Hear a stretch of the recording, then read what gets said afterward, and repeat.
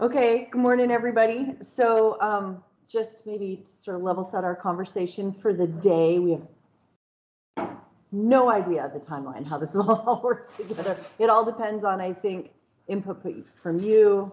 We actually have a safe word amongst our team so that if I get too far into the weeds, that you'll have to see if you can guess what it is when they say it. So sort of back ourselves out of it. So we thought that we would start off with just sort of a reminder of that change management. Hey, Kara. Yeah. Sorry, Cheryl has her hand up. Oh, sorry. Hi, Cheryl.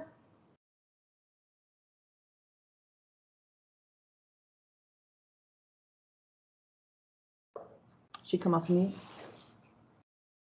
Say her name again. Cheryl, did you have something for us? I'm not even showing that I have my hand up, so I'm not sure. No, you're good. Okay. You're not on my screen either because all I can see is this. So please let me know if there are questions that I can't see, guys, because I definitely don't want to miss the folks in the background. So, but I guess Cheryl, perfect timing. How's our sound? Good? Yeah, you sound great. Okay, awesome. So so we thought we would sort of start off just with this conversation about the change management process for integration, and we worked on this last year with Rochelle's team, in sort of working with the community with what would be the best as far as timing. And I think we heard really loud and clear last fall at the fall summit that having Elise is smiling, having the plan not complete or maybe as widely known as far as the next version until the fall is just setting everyone up for failure. And so took that to heart, and we made the commitment to have a very rough plan. And hopefully you all received it in an email last week. We tried to get it out so you had some time to look it over before this meeting. So we have full expectations that you'll have the exact costs and the time and the lift for each item for your team. I'm just kidding. I'm just kidding. So clearly that's not the case. We were thinking that we get it out before folks could have a chance to review and have some thoughts before we came to this meeting. During this meeting, we thought we'd go over it and get a real clear picture of, yes, this is critical for the next version. Here's what we as the IRWIN team have been given as our priorities for the next version that we could share, and that may help you understand where we're coming from with some of those things, and then get that finalized in the next month. And when I say finalized, these are the list, right? So that in moving into your coding season, you've got a real clear expectation. And then we also talked about more of a follow-up check-in process specific to issues that we know that can be a challenge. Currently IRWIN does, they facilitate, I would say, tech talks every Wednesday, and they're historically have been really geared towards resources because that's what was our big issue, trying to get forward and work with those systems. So that might morph into sort of a, hey, we're working with WFDS on this right now, so we'll focus on this, or just maybe more close relationship as we move forward for our success. So what I thought we'd do is maybe just edit this as well, because I think, and I look for input. Is this timing? I know it's going to help, but is this the gold standard? Do we still need to look for something better? And I always look to Beth because. No, I think this is good. Yeah. You can plan too far. Yeah, exactly. And then I just know, I always talk to Julie and I hear about, man, we've already planned out for this. We've already planned out for this. On the IROC side, I'm like, oh man, I don't want to mess with them. We're coming in with stuff too late. So we're just trying to get stuff. We also usually, plan for IRWIN. Yeah. We don't always know what the plan is, but we don't ignore you. Well, we'll try. We'll try to be clear with our plan for sure. So what I thought I would start with, before we get too far, yeah, I think Chris Buzo is on the line and wanted to give a few words before we get started, just to kind of set off the IRWIN discussions as the program manager over IRWIN and our team. Yes, please. So Chris, the line is yours.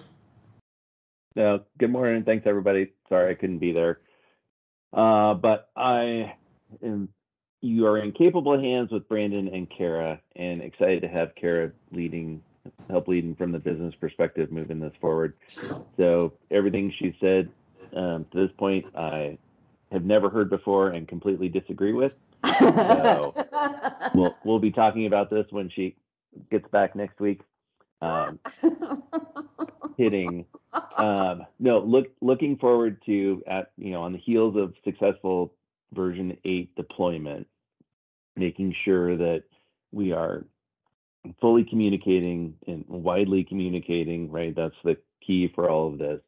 Where we are, what we need to be able to move forward with, and being mindful of the other applications and systems that have coding requirements as well, so that we're not trying to make this a system of systems that includes everything all at once.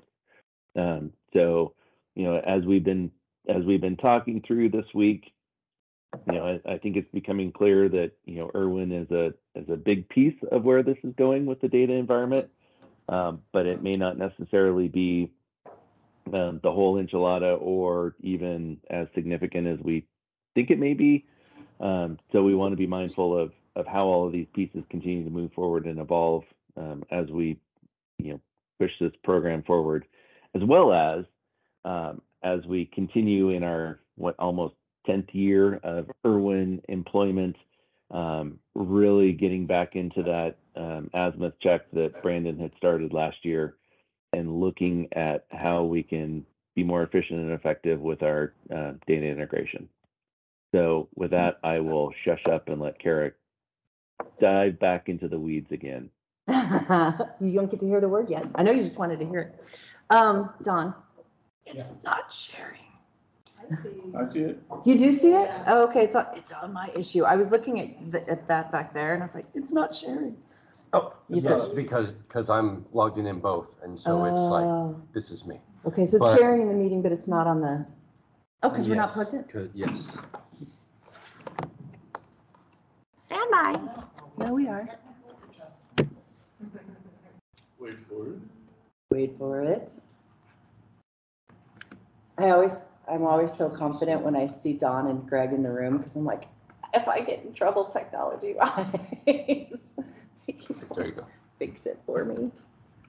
Okay, perfect. All right, so when we sent this out last week, my phone immediately lit up, which made me super happy, with folks who had thoughts and input and things that we may have missed that wanted to add. So this has been adjusted a little bit for some of those things so far. And as we work through it today, we'll be keeping notes in it, and we'll see how well that works for me. Taking notes and talking in a microphone and standing is like running with scissors. So we'll see if how I can handle that. But we'll keep updating as we go. So Brandon, we just want to start right off. We'll dive right in. Yep. Okay.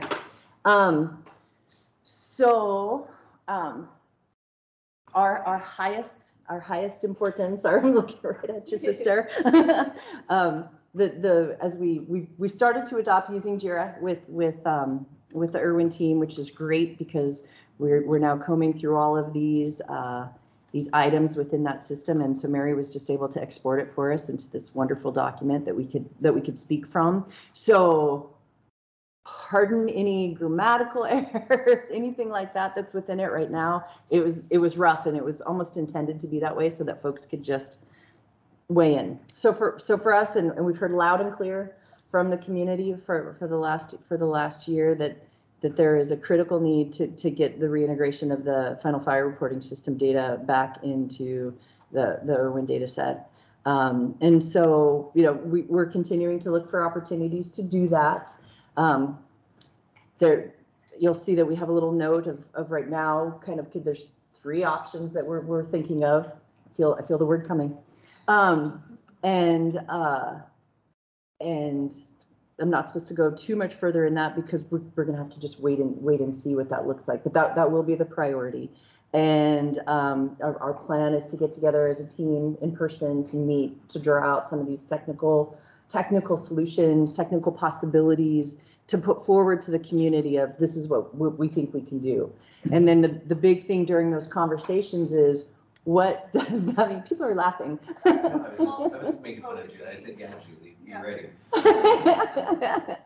That's okay. We've got this. We can do this. I think that, Mary, there's some table options or some conversations behind the scenes that they've sort of explored and looked for, with service, with actual reintegration, and then come together with 3 options that we would Yeah. present to the team. Go And it's ahead. important to note when we talk about the 3 options, really these 3 options shouldn't impact the broader community.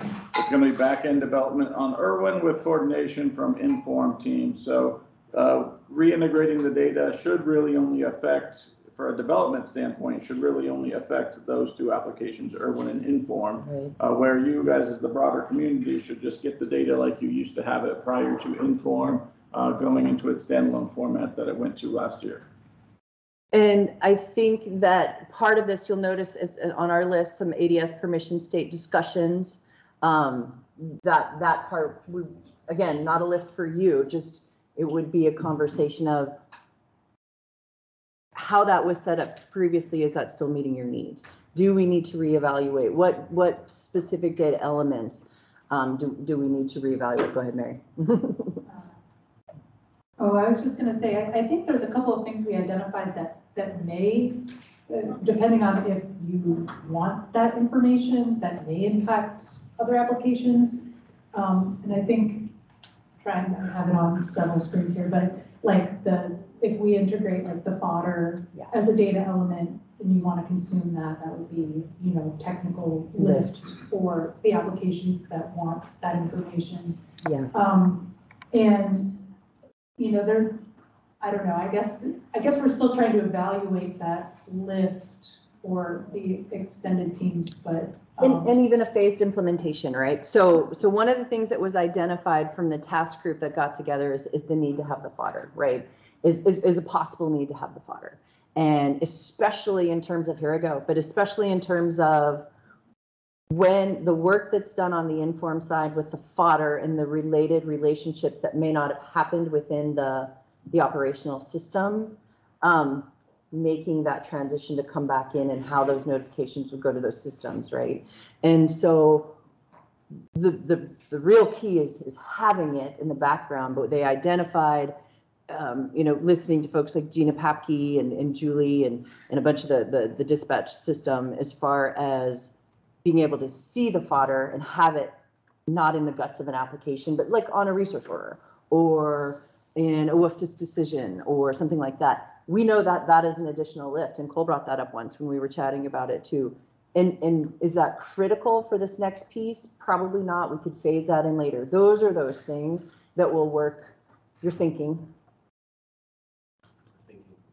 Yeah, that's okay. So those are those things. To Mary's point, we know that there would be a lift associated with it, but we're looking for ways to implement that kind of a lift in a more gentler, kinder way. Yeah, well, subs talk through it. Yeah. Yeah, I think that was just my point, and I think the other thing that we had talked about as a team is just like how high priority the final fire reporting or the fire reporting data is. Yeah. That's why it's like the highest, and that's probably going to be like all of our effort, Yeah. trying to get stuff out, earlier and, get that stuff more settled or Yeah. at least this stuff worked out internally from the IRWIN teams. And I would say, see if I say it out loud, we're committed. I would say that those IRWIN extended team calls, we plan to have, updates and discussions on those, our progress, to keep folks in the loop on this, is probably more than have had in the more recent history. So really we'll be looking for folks to jump onto those calls, but we also think that we'll be reaching out to individual systems individually and have those kinds of conversations, just to make sure we're all on the same page and that we didn't notice an impact that you've noticed and vice versa. So Mary was right on as far as, we started talking about it, this first bullet, I'm down to the second one with the fodder. The clear workflows, everything that's in this highest are all somehow related to getting that data back. Do you have another one? No, Okay. I guess the only thing is that, you know, if there's discussion or thoughts, I know we're very much a yay on this, but I don't know if Thoughts from the room, from the phone? You know, the incident relationship piece. I'm gonna go ahead and see how well I can switch gears here. So we have done quite a bit of work on, Rochelle asked us to work on a standard for relationships and conflict detection and conflict resolution. And it was something that I really struggled with because it really overlaps itself in so many different places, and where one ends and the other begins is sort of a challenge. So, and it's also sort of a weird standard because right now it's in pictures. But with all of that being said, we have a lot of it is written from, we can grab from other application specs as to how they've looked at it, from the IRWIN specs as to how we've looked at it. So trying to make it as collectively accessible and implementable for everyone. So you can see where we talk about, you know, incident complex relationships. We asked for a little bit more clarity as far as, you know, who makes the relationship created by system creates the incident record in this instance. The prescribed escaped relationship is another one that we've been talking quite a bit about, and IRWIN coded for it this year. Some of the other systems like we just couldn't yet, so the structure is there for them to bring in. This is a big lift. This lift came from pretty on high, literally the White House, to be able to show this information. So you can see where we've drawn what that will look like and some language that's associated with it. Is this what you were hoping for? Okay, good. Whew. This is what I was nervous about. Now I'm all good. No, Karen, this is not acceptable. So then we move back on the merge relationships, the same. This had all just sort of, like I said, been pulled in so many different places, some in lucid charts, some in language, and some with different applications. So you'll see we added those. This one is really interesting, and I sort of stopped where we've got the potential conflict. This probably is maybe a newer concept. We had this a couple years ago, and we sort of lost it in recent history with some of our applications, where we were all identifying the potential conflict in very similar ways, not exactly the same. You know, some of the systems had added some more creativity, and I always look to inform because I really like the way that they implemented some of their conflict detection. So worked with them on the phone a little bit with some of the stuff that they've done, talked and started to socialize with the community and the operational side about if we could possibly be ready to reevaluate how we do our conflict detection. What's right here, and I hope you can see that okay, but some of the language that's in there is how we had done it historically, and we were looking to add some additional things like name, and to sort of catch more of them during the operational phase than we had historically. When we start to move from that conflict detection to the providing response to, where we've it's very similar, but then as far as who changes the incident record to an OR, and the work that needs to be done by the individual systems, because that was the ask that the systems asked for. Sorry, there's some late notes that I stuck in there. But the one that is new is this providing response to conflict detection parameters are not met, right? And so there is a need from the community. I see Don nodding, so that's really good. There's a need from the community when we don't trigger those conflict detections to be able to resolve it. I was just going to say, I think just overall, there's a couple of things that maybe impact the community with this incident relationships thing. One being what you were talking about, where, you know, providing response to a relationship and how that connects an OR to, you know, a wildfire, or, you know, however that's put together. I think where the lift is there is, you know, the conflict detection is not triggered, so it's in I've been the, saying this for so long. I Right. love that you. so at this point, you know, down the line, somebody says, oh, actually, this is an OR, I need to go back now and make that connection so I can, you know, do my reporting, do X, Y, Z. Yeah.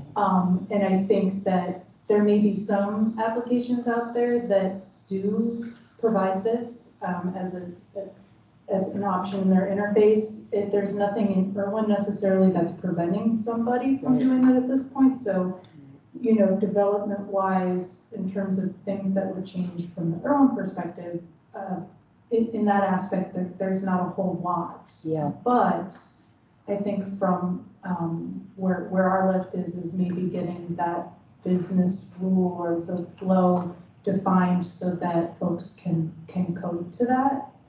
And I know that that's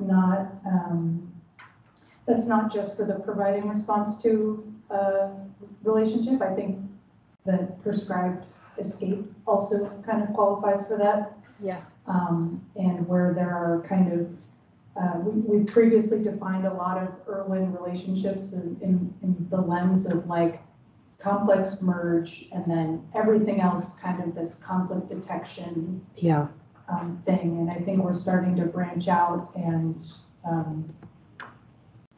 some of the post-fire, right? yeah, Yeah. exactly. And So some of the I think post-fire. that's where the lift for applications lies, is coding to allow a user to use these relationships Yeah. outside of conflict detection. And then also I think just us trying to land some of these business flows for like your post-fire, which we had kind of proposed in version 8 and have pushed it to future and now we're in future. Yeah. And any other ones that maybe like that financial piece, Yeah. things like that. So I don't know if there needs to be like a yay, nay future on having folks code to that OR piece. We do have a question on what OR, FR, and BR means. Okay. So, the OR, right, has been an NWCG event kind of category, the out of area response. Kara's quick definition is, we have a smoke report, one dispatch fire response area sends a response, but their neighboring center got the same report, so they're sending a report as well. There'd been some issues historically where you needed to get a fire code, launch aircraft, et cetera. So in order to do so, folks were pushing their incidents into IRWIN, right? And so they were having, and this is before IRWIN, and I think about a call that Rochelle and I had years and years ago, back when Chuck was still at the NIC, right? And so when that happens, it was originally set up as a conflict detection resolution. I have to tell you though, in my mind, it was actually sort of a way to capture all response under one record at the time. And so it actually is kind of a win-win. And so what happens currently is now the resources get on scene and, you know, it's areas A is actual response. The point of origin is on there, and area B, it is not theirs. And so how we've solved for it thus far is the relationship is built, and during that relationship in the order of operations is that OR incident becomes an OR incident, but it also becomes invalid. So that is probably something too, Mary, that we've had some requests recently about why are we making that invalid? And I think our question, we worked for a few hours last night and talked about this too. Our question, and I'm looking at you, Tim. Our question about this one is, why do you want it valid? We agree. We think that there is some logic behind leaving it as a valid record, but since the incident type is an OR, that there would be some rules behind that, right?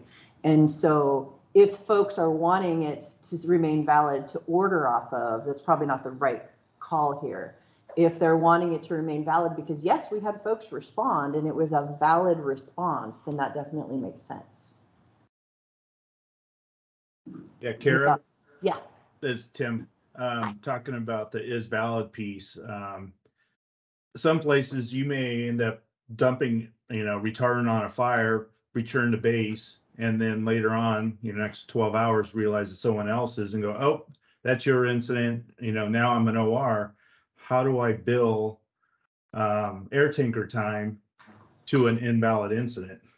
And since it was a measure, it was a calculated response for threat or for whatever reason, right? So you needed to go ahead and do that. And then associating that response to the valid incident. And then also, Tim, do we run into any challenges where the actual incident's response was, well, I would not have ordered that expensive response? Is that part of the issue too? You cut out, Kara, on my end. Oh, shoot. I was saying that maybe Tim can answer that question. I can hear you either. You couldn't hear me either? No. Oh, can you guys hear me okay? Yeah.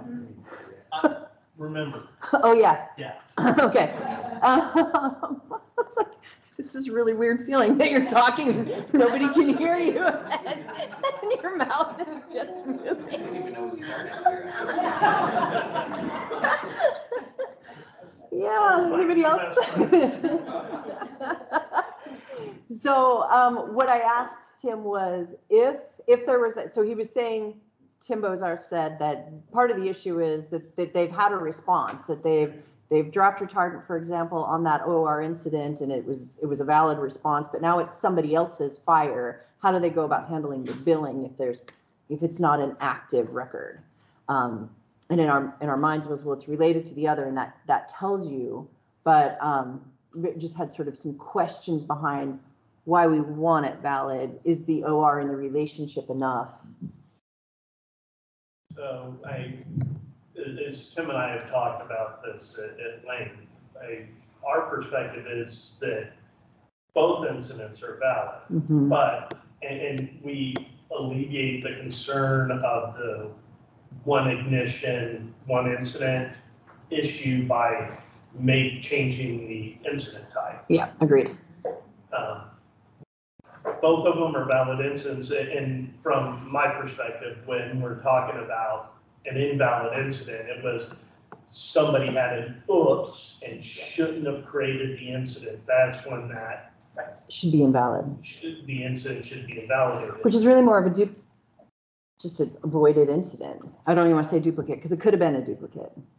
Yeah. Okay. But even duplicates are valid on their face. Yeah. And Sure. the way that we quantify that for the statistics and the bean counters is by changing it to an OR. Yes, so Are we? is OR, are we making ORs invalid? We are, and we have been.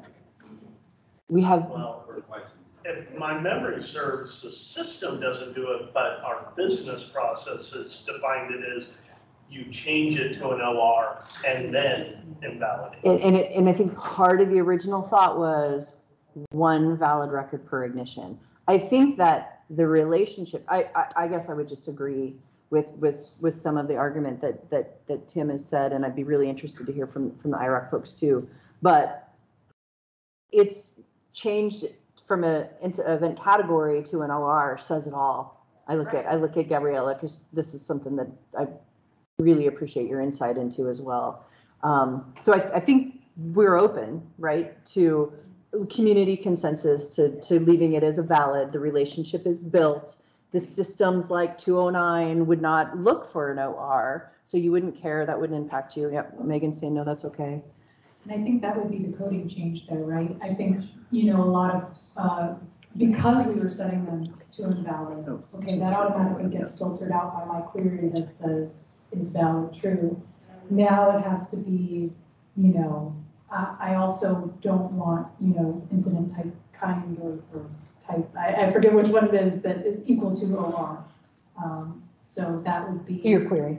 Yeah. Right, exactly. So if you don't want those showing up and they are valid, that is the, hey, if we make that change, applications need that awareness. Yeah. So that. And would you just put that in the language on the spec to sort of help folks through? Yeah, it would definitely be something we have in the spec, probably in our release notes. I mean, and things we would have to test for. Sure. But yeah, absolutely. And I think that's where I think we wanted to raise the awareness of that level of effort. Even if you don't create ORs, but if you read in those things that, If you read on valid, go ahead. right. Oh, no, I was just gonna say Steve has a question. Oh, okay, and I think Julie, sorry, can I, Okay. I was just gonna say, it seems like they should be valid incidents. They were at one point. Just go to inactive, but you can't take any action on it once it goes to inactive for IROC OR, and that's, would that trigger to inactive for you? You could make it that way. Yeah, Do okay. you want me to read Steve's question? Yes, please. So invalid in IRWIN means not a valid incident, wildfire occurrence record, question mark. The other surely is a valid classification of workload response event. Yeah, agreed. Okay. Yeah, I think Steve, for years we've talked about, is the fire on me versus I responded to a fire on somebody else, right? And this is really trying to pull apart that we've got workload and we've got an ignition, right? But that's, I think in making an OR invalid, we conflated the record with the incident. Yeah. And we need to be clear that a OR record is still valid. Agreed. It's just not valid as the primary wildfire Agreed. record.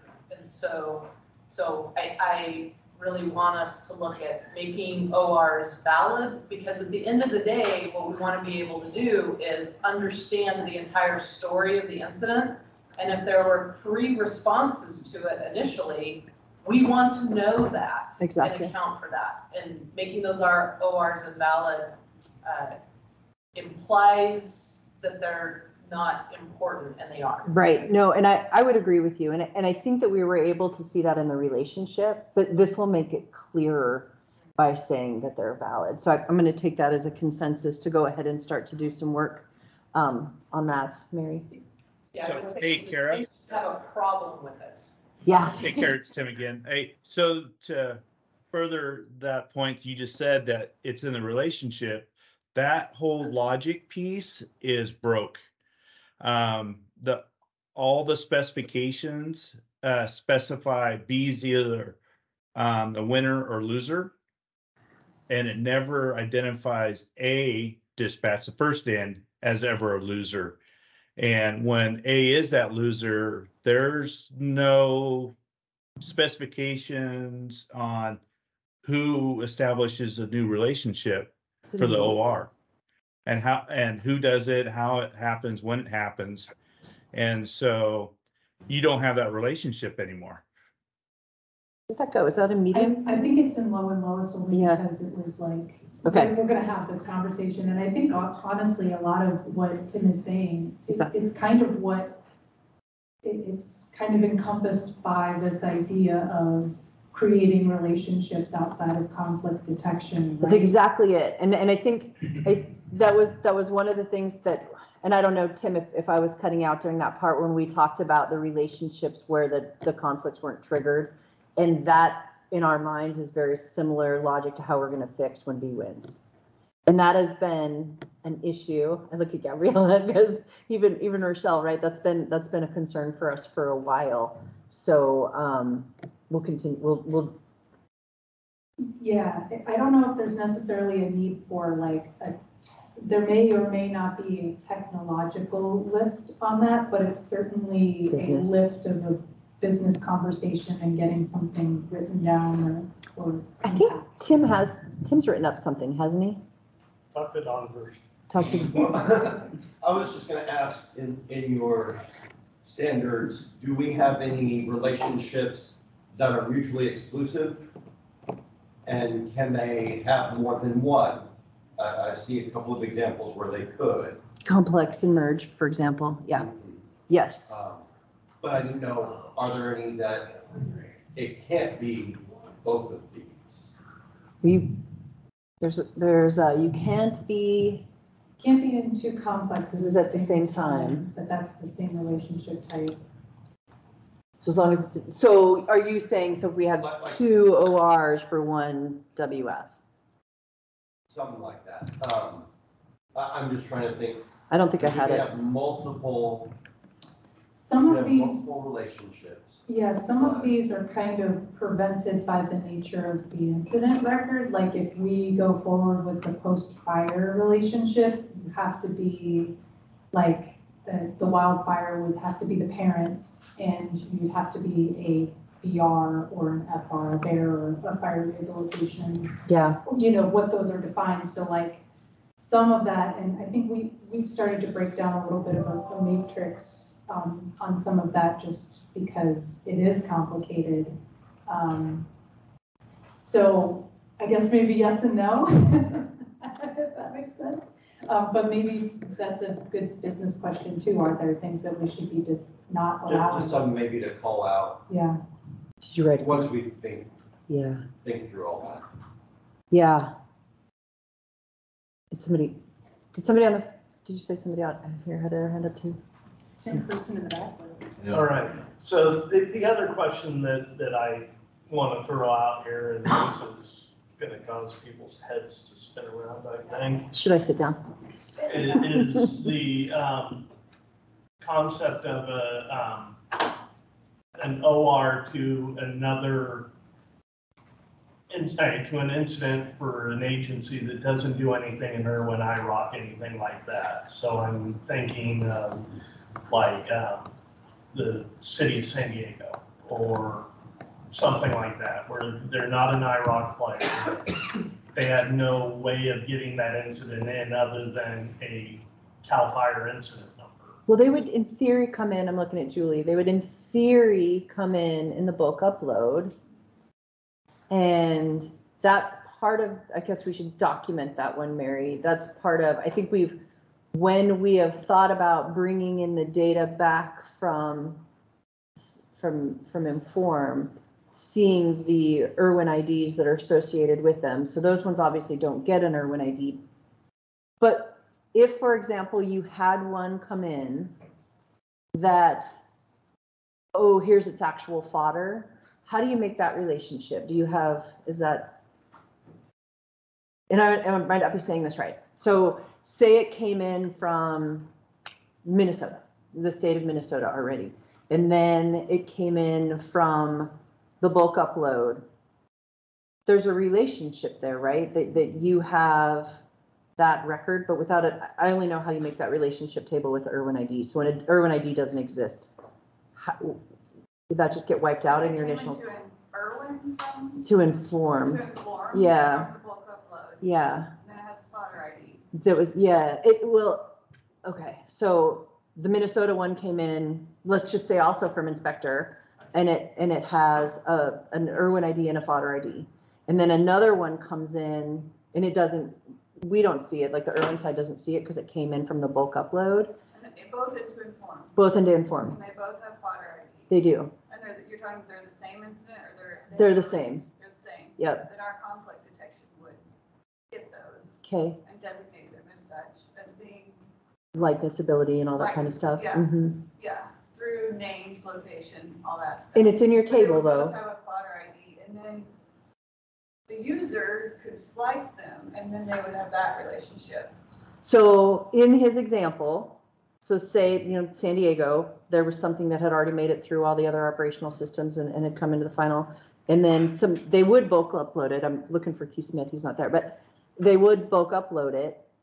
I'm here to help too. I came in late. Thank you, DJ. I was starting to sweat. I was waiting to hear your voice.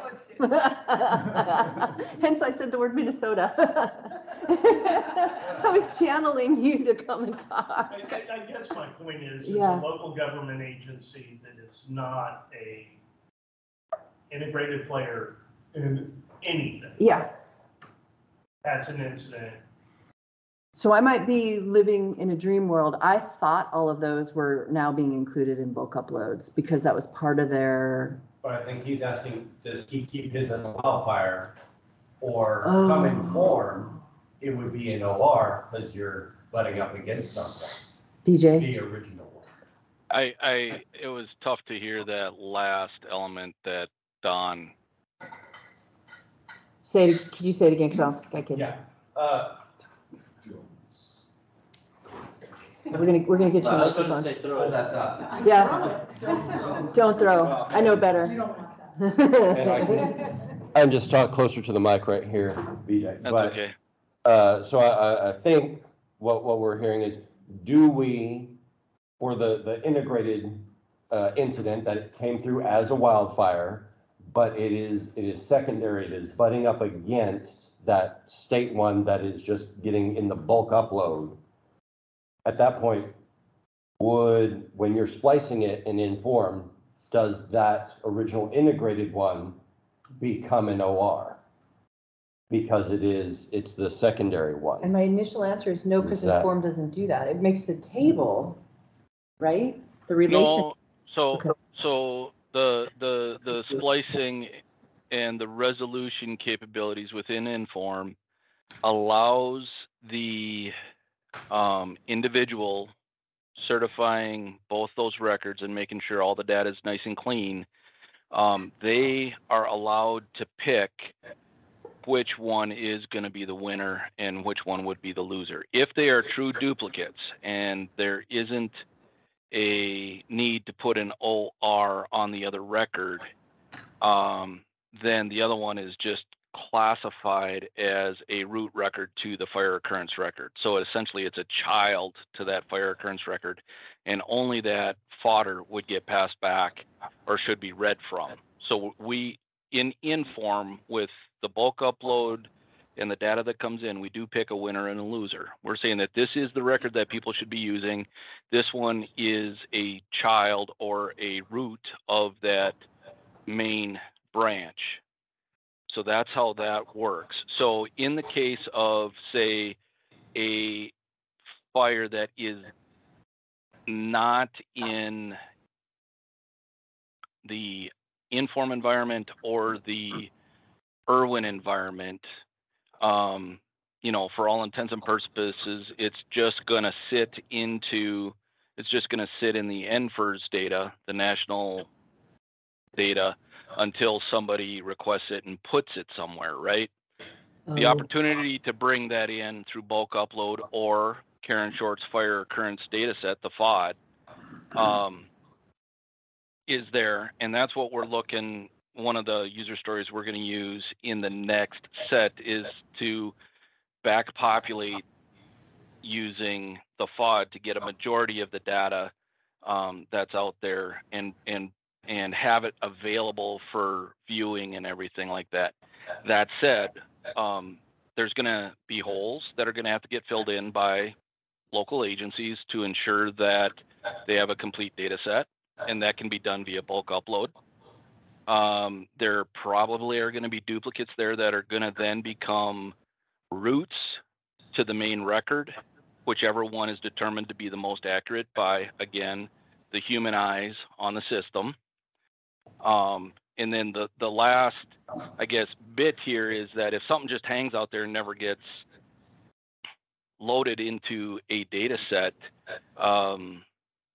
you know, it's going to be a hole that really it's going to be the local unit government and the communication between the agencies to make sure that it's getting filled in.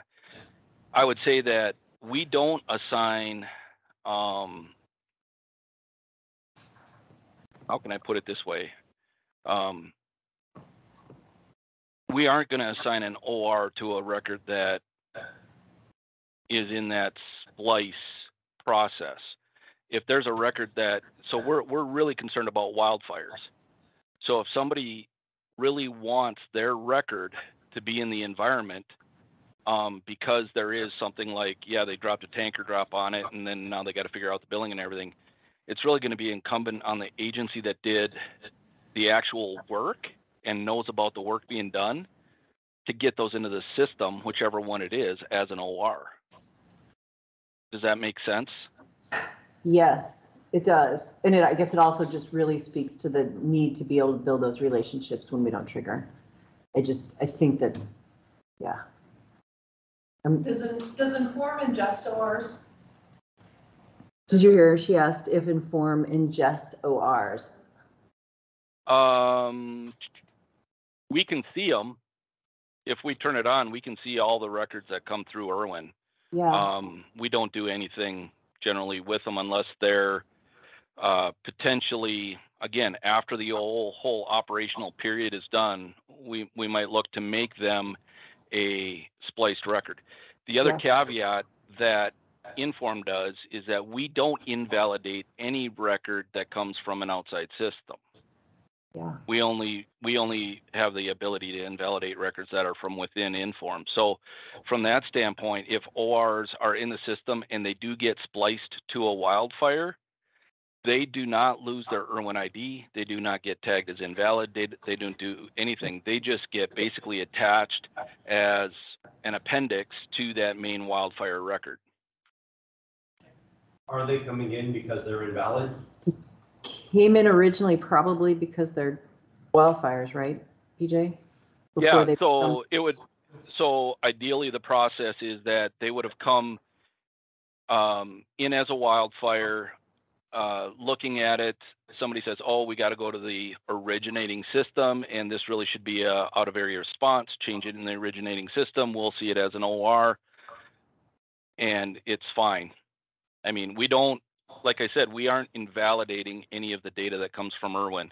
We are just saying, hey, this is the package that really tells a story about the events that occurred on that wildfire. Yeah, you just made me think too, you know, just to be really, really clear, especially for the person who raised their hand and said, what's an OR and what's an FR? Was it? Out of area response, yeah. No, yeah. I know. I just meant that the incident category, the event category is an OR. The relationship is providing response to. And I think some of those things we've been talking about with California and in other areas, specifically about this capturing the providing response. Yep. Keep thinking there's another event category that needs to lock in there. We've been talking a lot about, you know, the BEAR, the burned area restoration, right? The FR, the fire rehabilitation, and then this. We've had a lot of conversations recently with like I was saying with California about they have. It is suppression repair that is specific to the jurisdictional agency, not the protecting agency. And it feels really similar to some of the post-fire, but it's not necessarily the same. And it's really providing response to a relationship that might need another category. So, and one thing I was going to offer was that, and I lost it. Oh, sorry.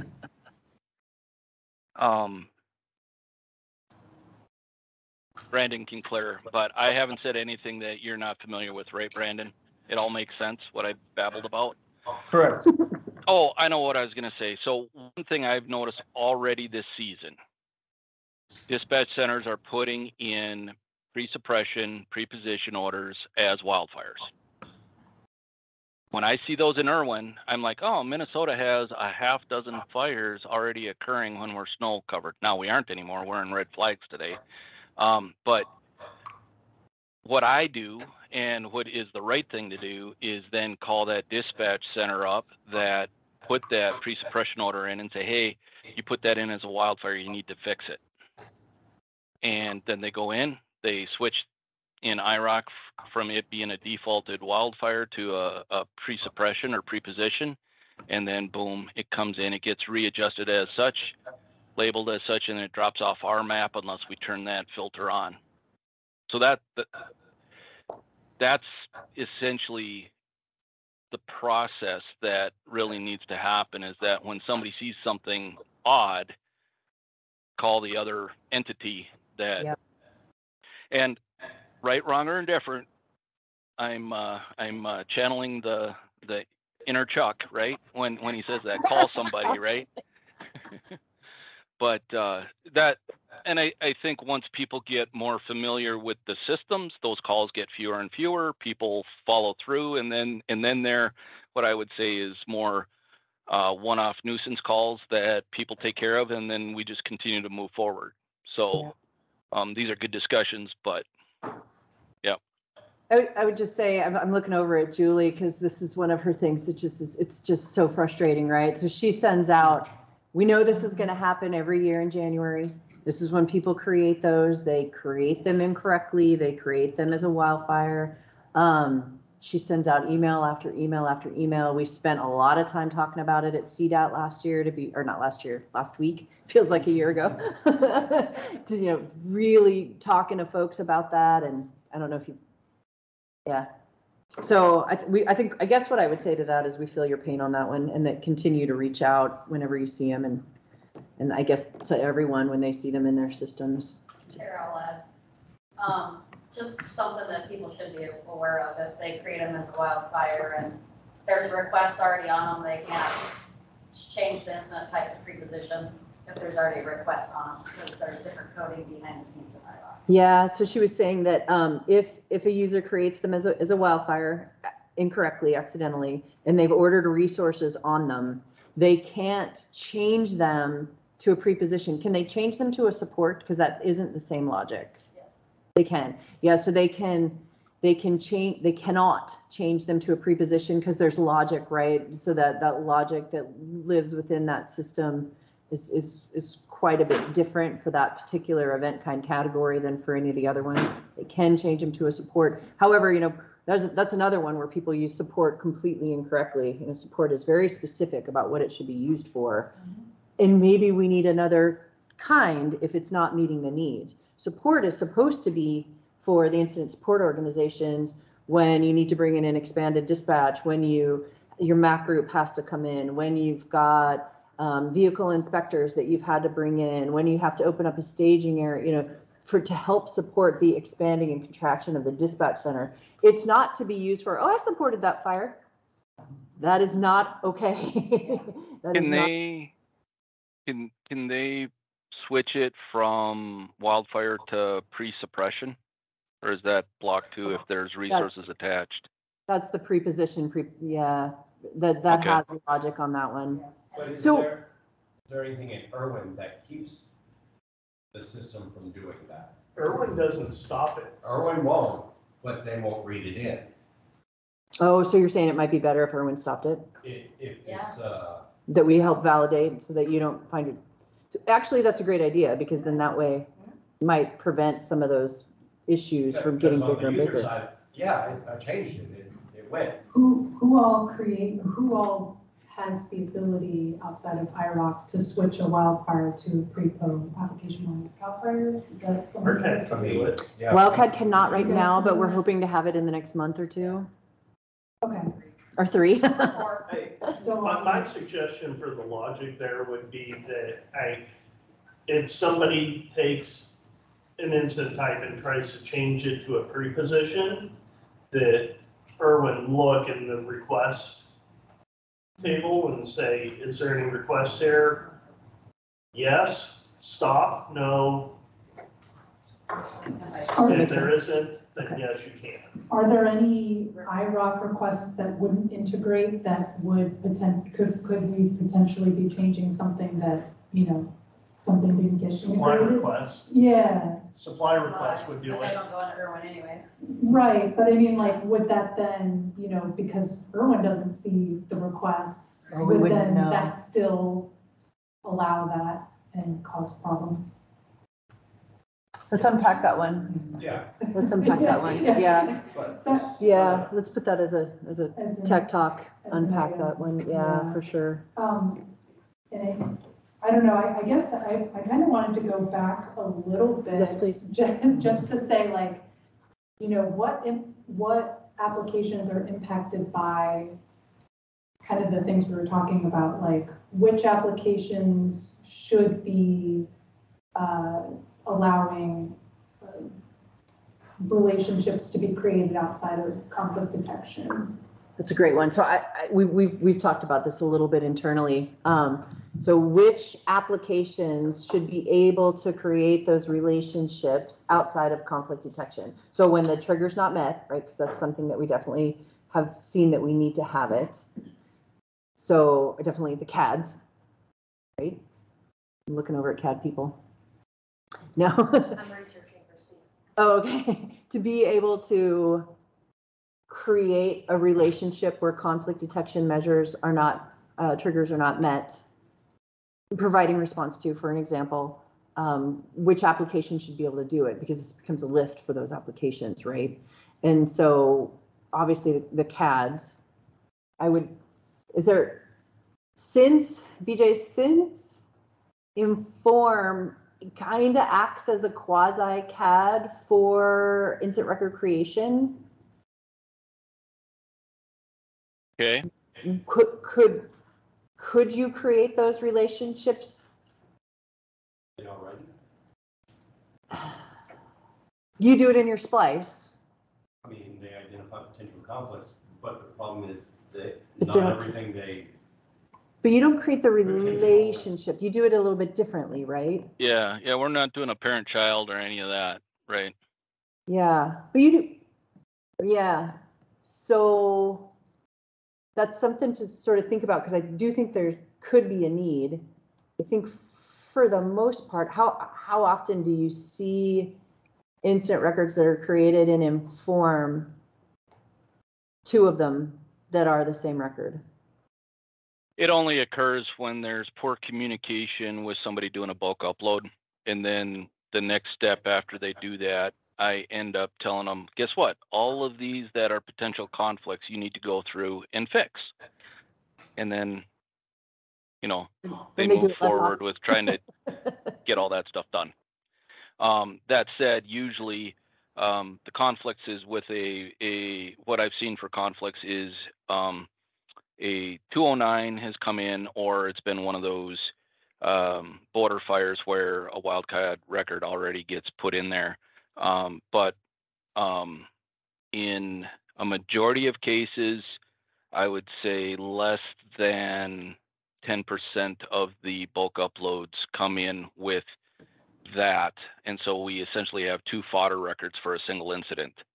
But that's part of the process for the 50 or so state SMEs.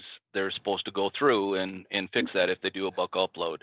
As we get more and more states onto Inform and actually using it, like Minnesota, Massachusetts, Maine, integrating FI response, you know, we actually drastically reduce that number. So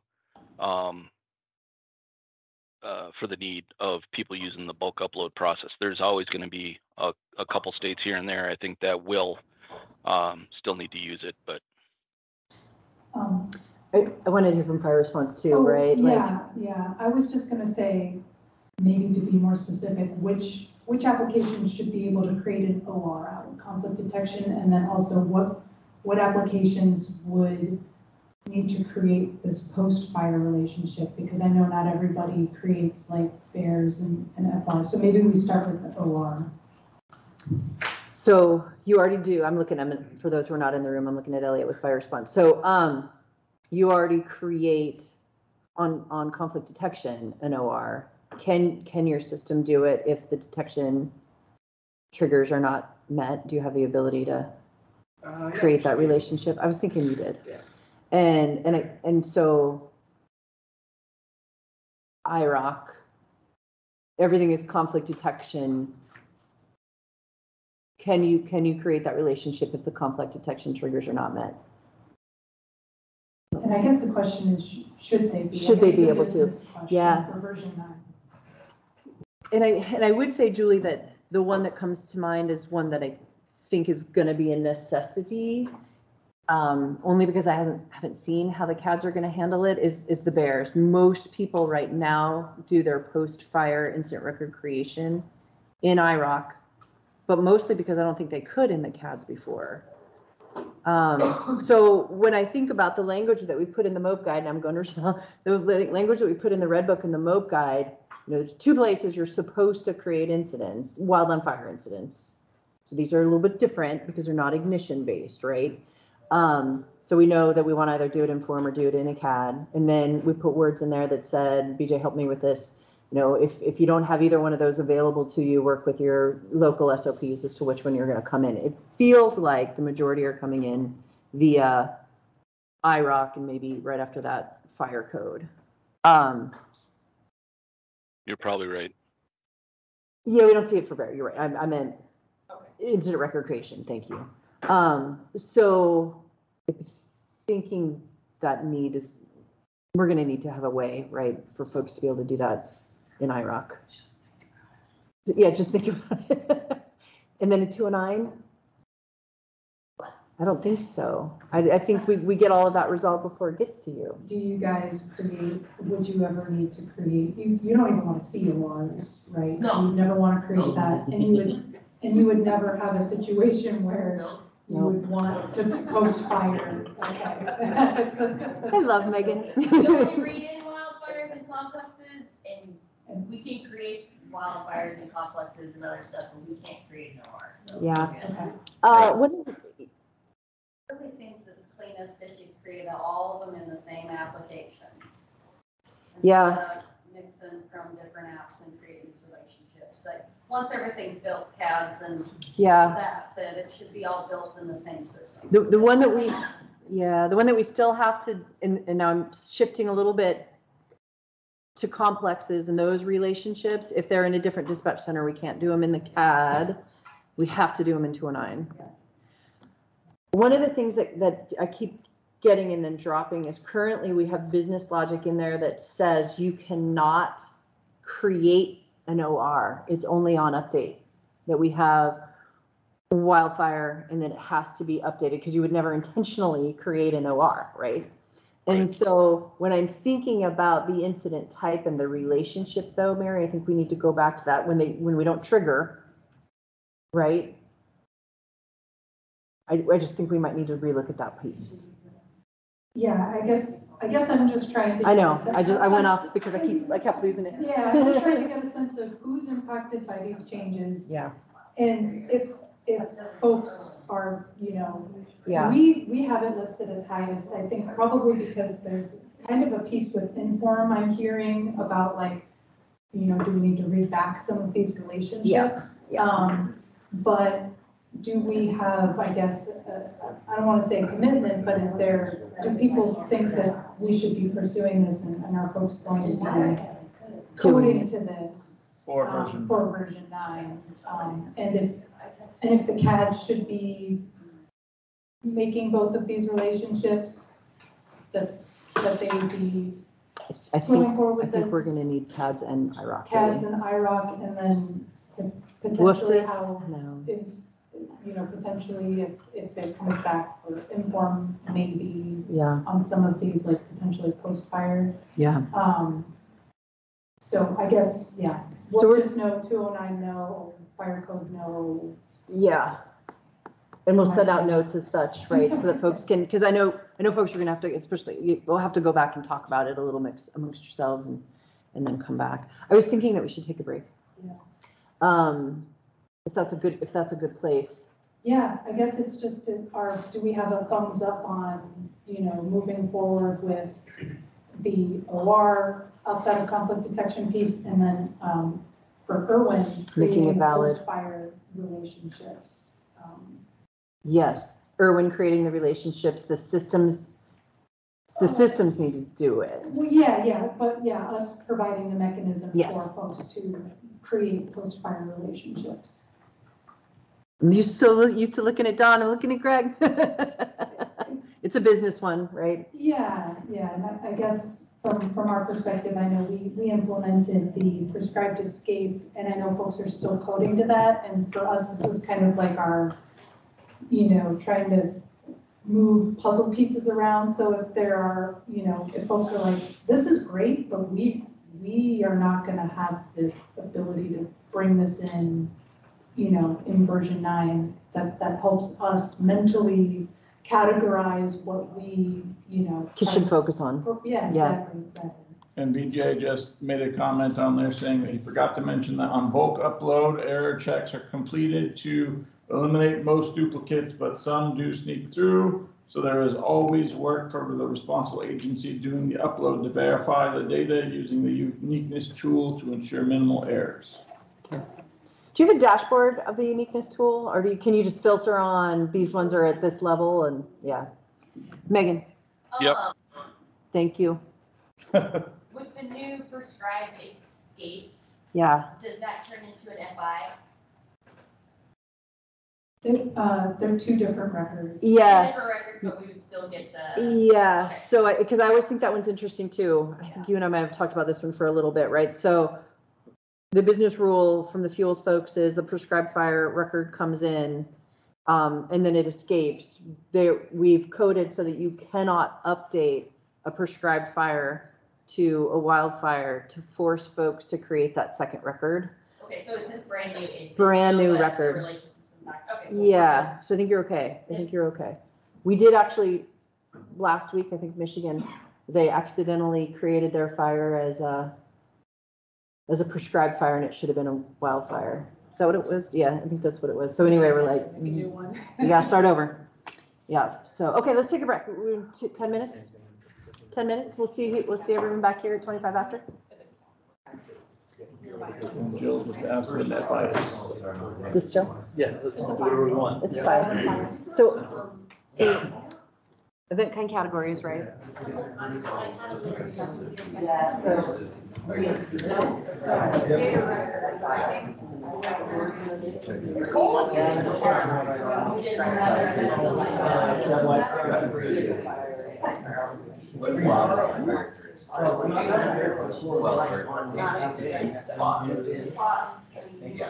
So there's a unique Not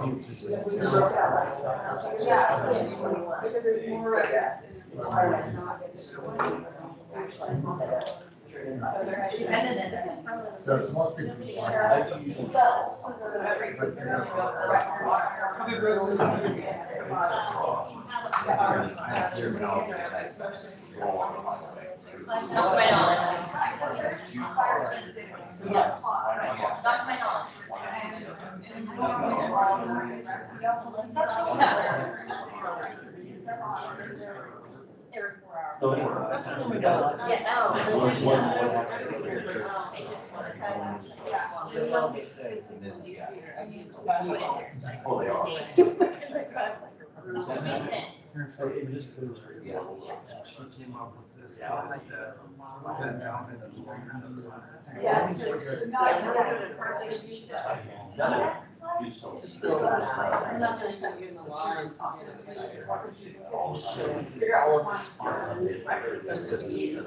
So there.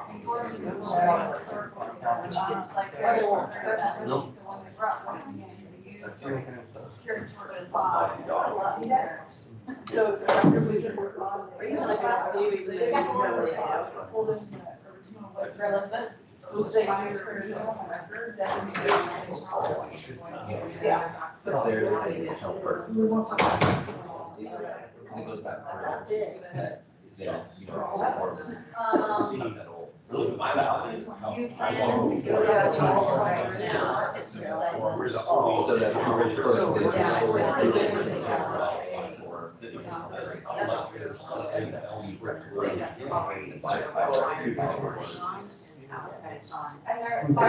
We're here out there. The reason. Maybe you've not been able to see that. So Well, that's a great question because honestly, I think there's some, but I mean, when you go out, so to know that, I think if you keep walking that out, Either way, I'm safe. yeah, should be that myself.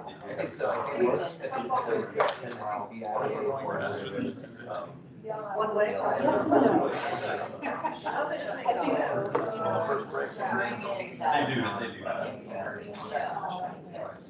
well, I think, we know that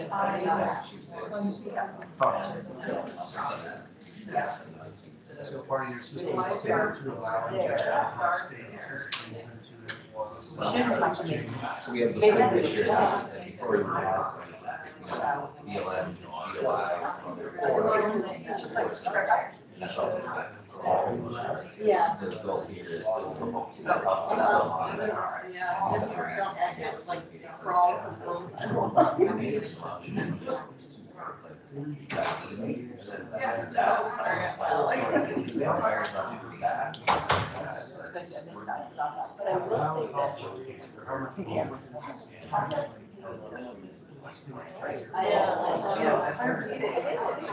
It's cool, actually. Yeah, so I guess it's there, So the source intervening with the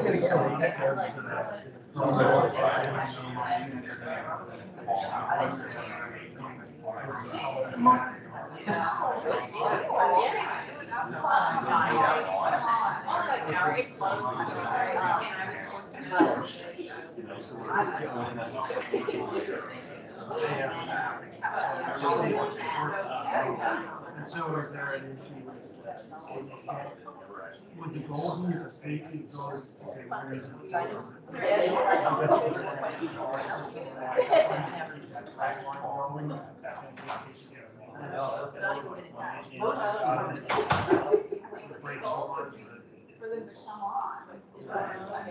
Hopefully they're not changing their staff. I know, I just didn't know. If they want to, comes more with a valid business basis, say, we need to change this or add this to outside. Yeah, they want to. We're changing something. Yeah. And, Well, we should yeah, I add think the there's a conversation process in to place that. that people are excited about it because it's taking a lot of overhead off of them. So they would like to let go of their. Yeah, and all the, back end stuff and allowing bulk uploads and some of their systems, I know previously have been pretty expensive. 15 years ago, they're never been updated, so. Yeah, but it's.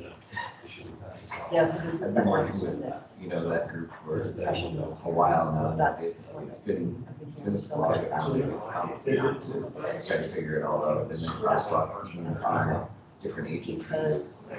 And but then bringing on states now, all the, like, you can just talk about this structure, or nuance, and everything. Yeah, it's crazy. I get lost in all this stuff too, because either I just tune out or I just don't know enough about it. That whole conversation I had to have. And then it's,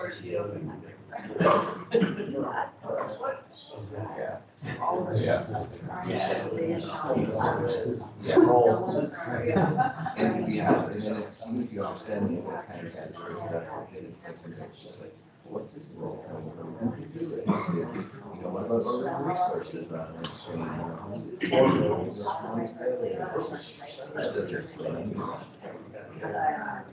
So this is in my mind, and I didn't know if it came in from fire.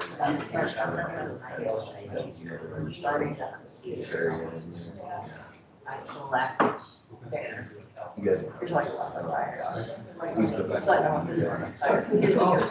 So presumably when someone like But image there. None of that is. Yeah. or understanding.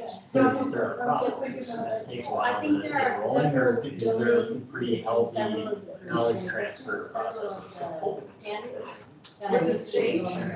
The whole, anywhere along the line, I mean, is it kind of rickety or does it work pretty well? I think you do it fairly try to recognize someone who's retired. Like Beth is retired from IRWIN tools. Years of running dispatch center. So we brought out a lease project manager. Okay. So this kind of, no, yes, we want to do something here. But we do need to down the road of how those, it's sort of like all that fuel stuff, how it needs to come in, it's really fuel. Right? And so those come into our right? But like, the structuring of fishing is my water fire. But I think neither of us still needs to go and leave Then you have the industry committees. Yeah, and they're all groups of people fire needs to really get there. Because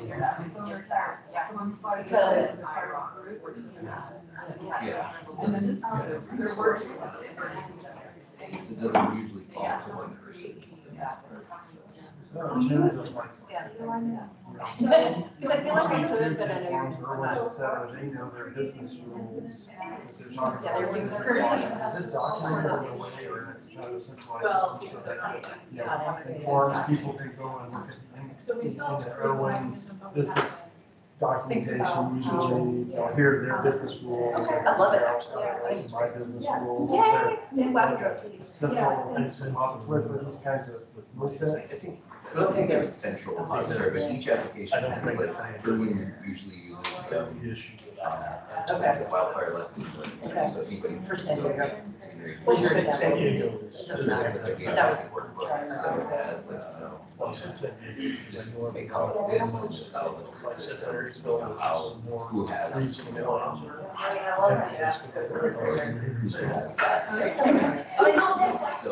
So, okay. For record, certain systems, somebody else touches it.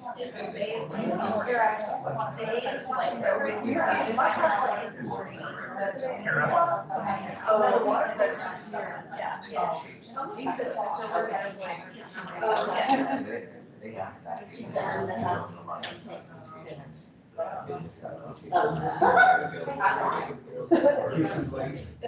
Yeah, but it's in there. It's not, there's not like a central. We don't have like, we don't have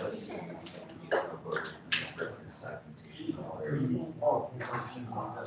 And the clocks are different on that side and that side.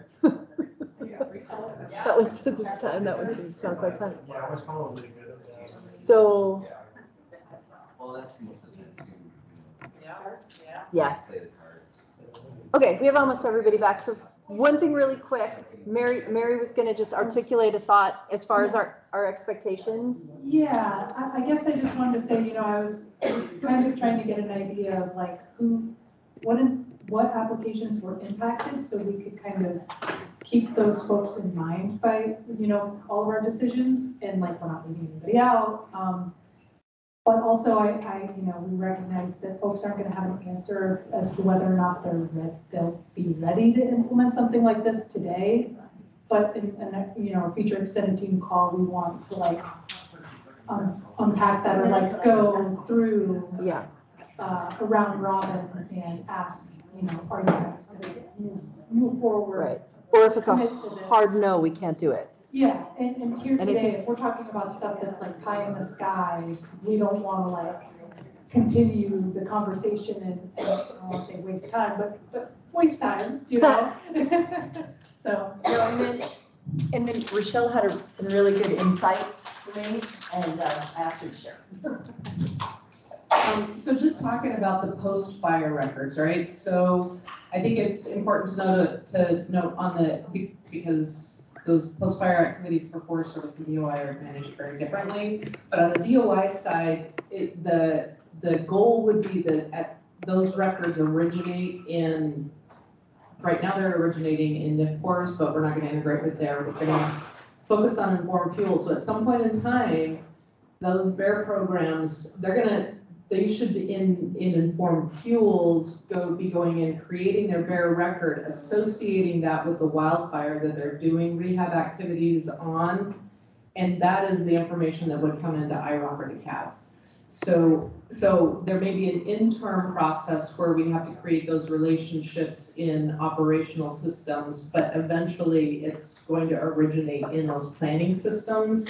And that's where they report their accomplishments and all that kind of stuff, right? So just a point of awareness that we're in flux with some of that, and so that may shift. But the mechanism, I think, in IRWIN is probably the same. Yeah. It's just that The source of that will change as DOI's transitions to informed fuels. Which is very similar. So at first I looked at her with big wide eyes, but it's very similar to the concept of how we would expect prescribed fires to come in the future, whereas currently folks are building those in the CADS or in IROC because they don't have another place to do so. So that source system which will be a whole new world as far as looking at, you know, I think it'll be mostly for the CADS as far as a whole new world. I think for everybody else, they've already been querying in this manner. Is there anything else? we needed to hit on? No, so there, we didn't quite have everyone settled when Mary was talking, so I just want you to say it again, Mary. Sure. Yeah. Yeah, I guess, you know, when I was asking what applications are impacted by this change, it's just for us to recognize the lift of the extended teams, you know, in a very broad sense, and that I know that folks aren't going to be necessarily able to like, yay, nay, like we're committing to do this or code to this today. But if are things that we're saying up here that are like, oh man, you know, we cannot do this, we absolutely not. We can kind of either put that as nay or future right off the bat. So I think in a future extended team call, the IRWIN team was thinking, you know, today we get down, you know, who are the impacted systems, and then we can kind of do round robins on some of these issues and say, hey, you know, have you guys gone back to your teams, thought about this, or are you guys committed to working with us to get this going? So if there's any hard no's, say yeah. hard no, we cannot do this. And that's, Yeah, and that's okay. We just, yeah. And so I think for the incident relationships, I didn't hear anybody say absolutely not. So No. I think for now we've got a yay. Speak up if you feel like. Okay. Okay. Anybody online? No one's raising their hand. Perfect. Okay, so we're still in our highest. Everything that we're talking about so far is really still tightly coupled and related with bringing in the final fire reporting data back into the system. So this is what I'm kind of excited to talk about too, is the incident quarantine fall off rules. And you'll see we have this in bold down at the bottom. You know, IRWIN is looking for a recommendation from our group today for the number of days from the community so that we can move forward and implement. So we have talked about, well, for example, IROC has something pretty cool set up within their system that if something is in quarantine, right, it only goes to IROC. It doesn't go anywhere else. It goes from the system that created it to IROC so that folks can order on it. But what they've set up to speed up the realization that they have multiple incidents is they make that record invalid within 24 hours and nobody can order off of it. Is that correct? I can't remember if you make it invalid. I just know you can't order off of it. You just can't order off of it. Okay.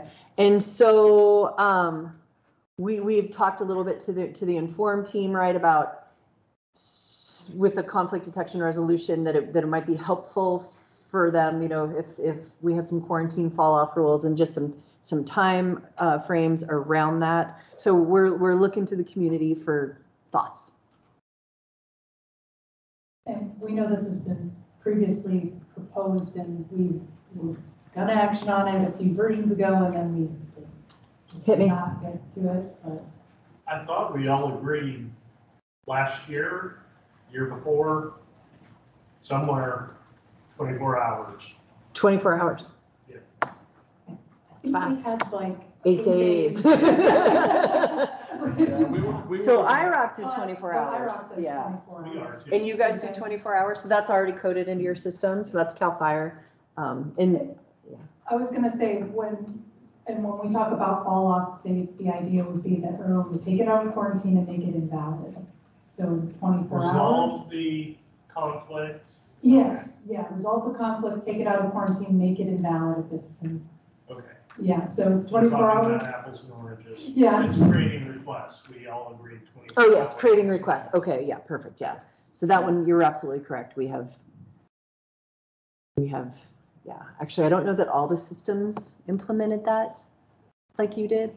I know for sure that they have. I don't know what. All had agreed to it. Okay. and Well, but if they're stopping creating orders, like would they actually issue it a request number if it came through the integration after 24?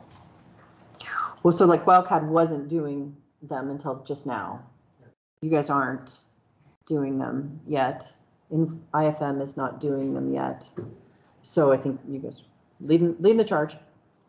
And IROC, Yeah, of course. I don't know what would happen. We're in concert with them. Our users will get a message back that says, your incident's still in quarantine, resolve the issue. Love it. Stop, no doubt. So IROC, is it just in the UI that you stop it, or coming integration wise, it wouldn't go through either? So if there was a record that was in quarantine in Wildcat and they created a request on it After 24 hours. after 24 hours, would that get stopped? That might be like Elizabeth question. That might be an Elizabeth conversation. Is she on? Is she on, Elizabeth? Since they haven't been researching, Yeah. right? And I know that when we talked about it, Yeah. like, everyone was like, oh no, we're gonna implement this, so like, maybe like, We don't Yeah. need to. they're like, yeah, but good to know, just in case something slips through. But Prob- yeah, we'll need to test it. Right. We probably need to follow up with Wildcat. Yeah. Might just be lingering out there and on that. Yeah. So yeah, we had proposed for Did you know, this Elizabeth? 8 days. What's that? Oh, I was just wondering if Elizabeth knew. It might take her a minute to Yeah, dig sorry, I was just trying to get something hooked up here. I don't mean to put you on the spot, sorry. Yeah, I guess the answer was, I'm not 100% sure off the top of my head, but I think we would still, yeah,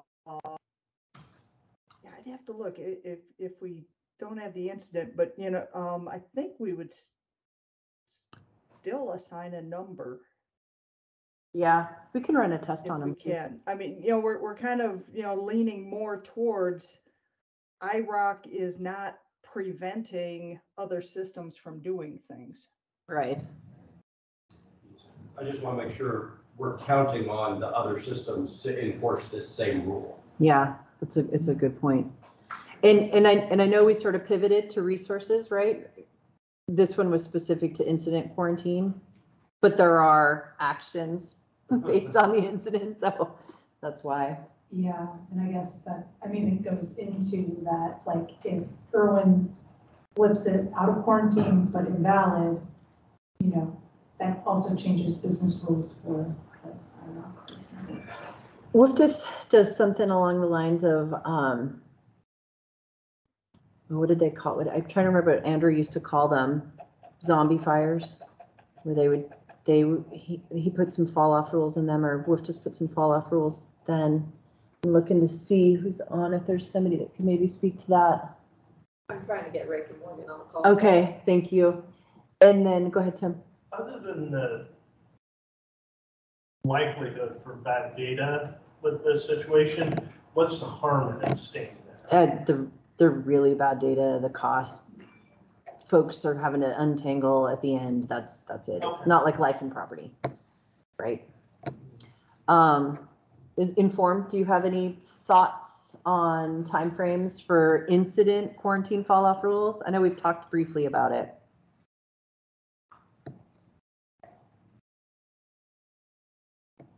Ponder. I think that's okay. Like Mary said, we can come back.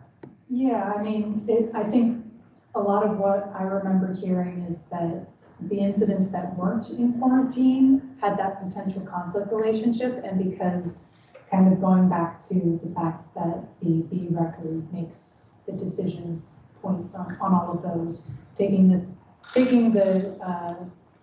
incident out of quarantine and resolving the relationship. If no action is taken, that's just kind of sitting in there. And I think particularly for Inform at the time too, that was like, they got to resolve all of those before they could create a final fire report type of situation. So I think that helps alleviate that for them as well. So yeah, and yeah, previously we were thinking 8 days. No, I know Inform was perfectly happy with the 8 days. Is that good, Julie? Sounds great. Yeah, and then provide some benefit. Yeah, okay. Okay, we won't solidify that, but we're gonna come in a subsequent call with yes or no. Maybe we'll do a poll on an extended team call. Hey, Kara? Yes, sir. Hey, just something to think about and move on from this if you want. Is you talk about fall off rules and restricting things to happen after a certain time frame. Like I see, like IROC after 24 hours can't do orders. Mhm. Dispatchers and folks in the field will do whatever they need to do to get the job done. Yeah. And they will say, fine, I'll resolve the quarantine. It's mine. I'm going to keep moving on. No, you're right. You're They're absolutely not going to circle back around to fix it. So your data becomes not very good. So it's a fine line when you start putting these restrictions on and handcuffing the field to get the job done. Thanks So for it's that. a big thing that everyone's got to think about when you start putting these hard, fast rules in. Well, and I think then to resolve them, if they've been invalidated, right, we can revalidate, right? And create a relationship, all those kinds of things. That's something that we could walk down that road too. Yeah, and I think in just it's been a while since I've taken a look, but the things that have been in quarantine for, Years. since the beginning of, or just since the beginning of 2023 that are, still in that state, it's very small, like. Yeah, I think we're so much better than we were. Yeah, so 10 people years are ago. resolving them, but there are still some out there where, somebody puts an incident in, and then they never do anything with it ever again, and it just stays in quarantine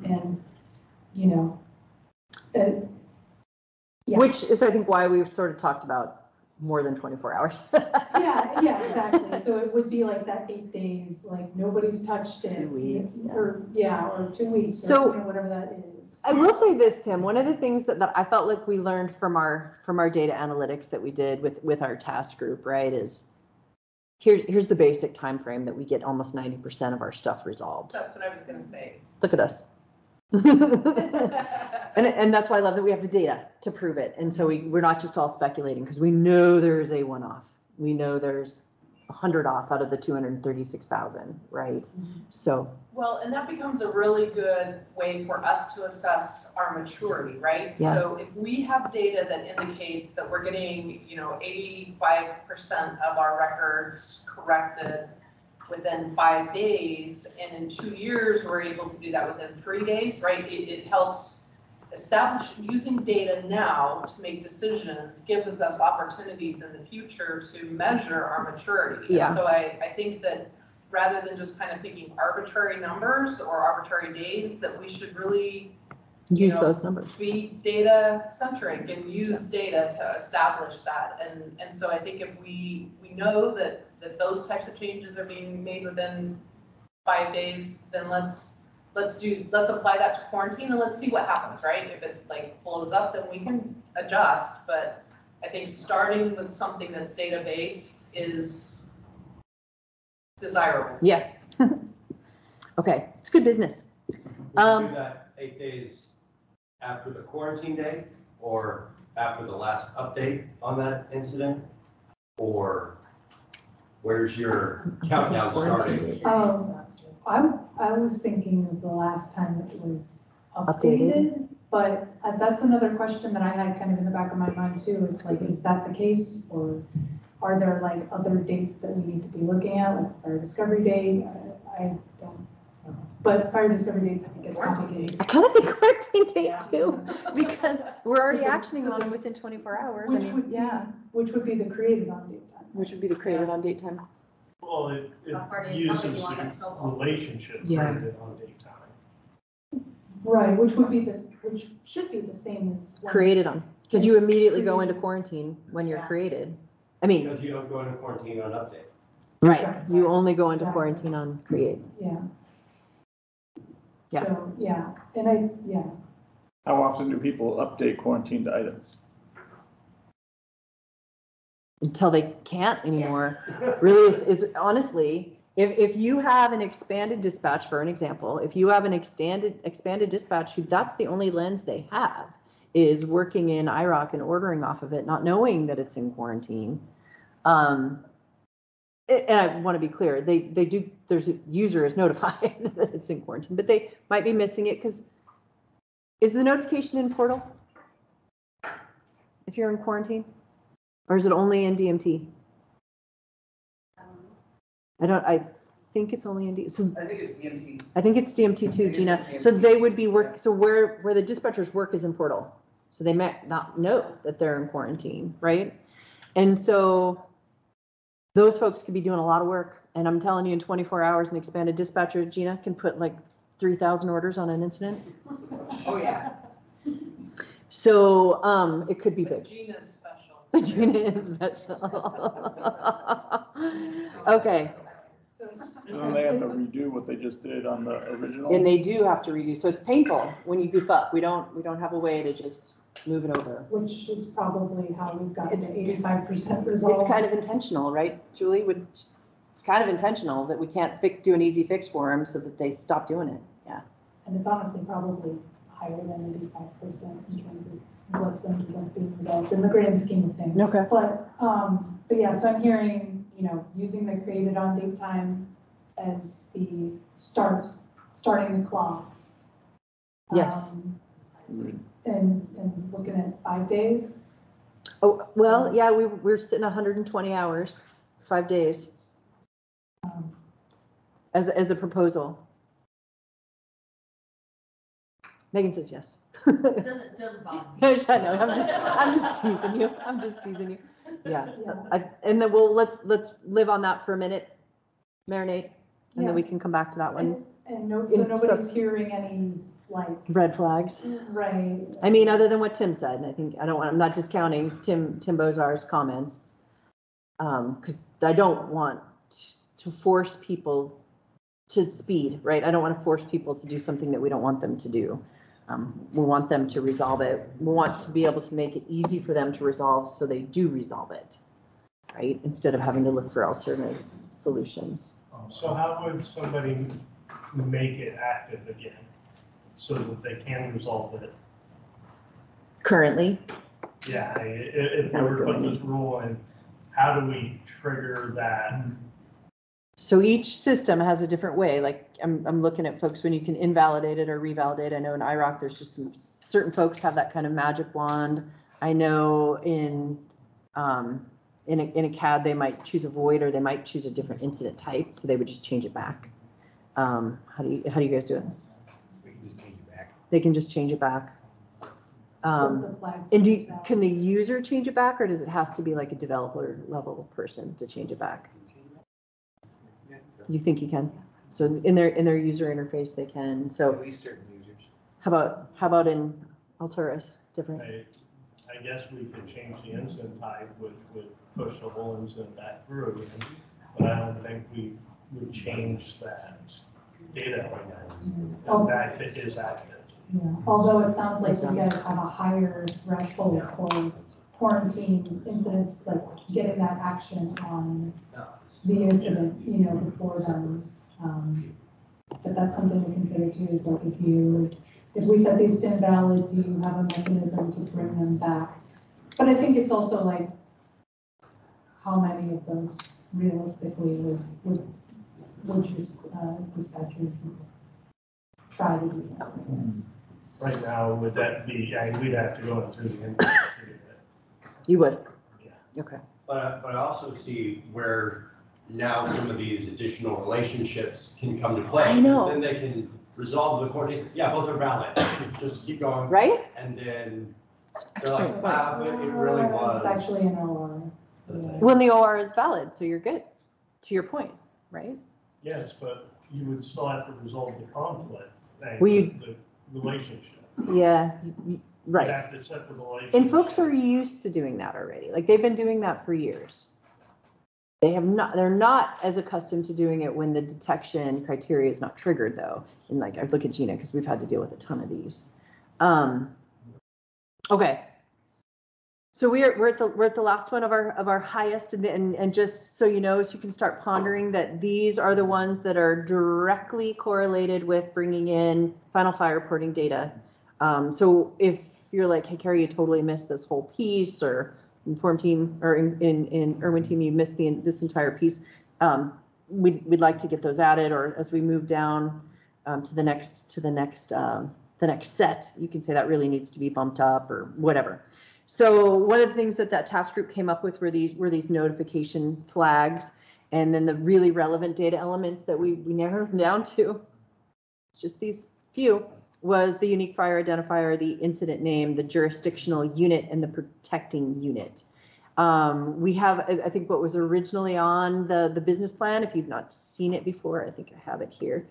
When we could certainly just share it. But what was on the original proposed business plan, we had something in there called like the final unique fire identifier. That's been removed. That's not in there at all. But this was the wildland fire incident record standard.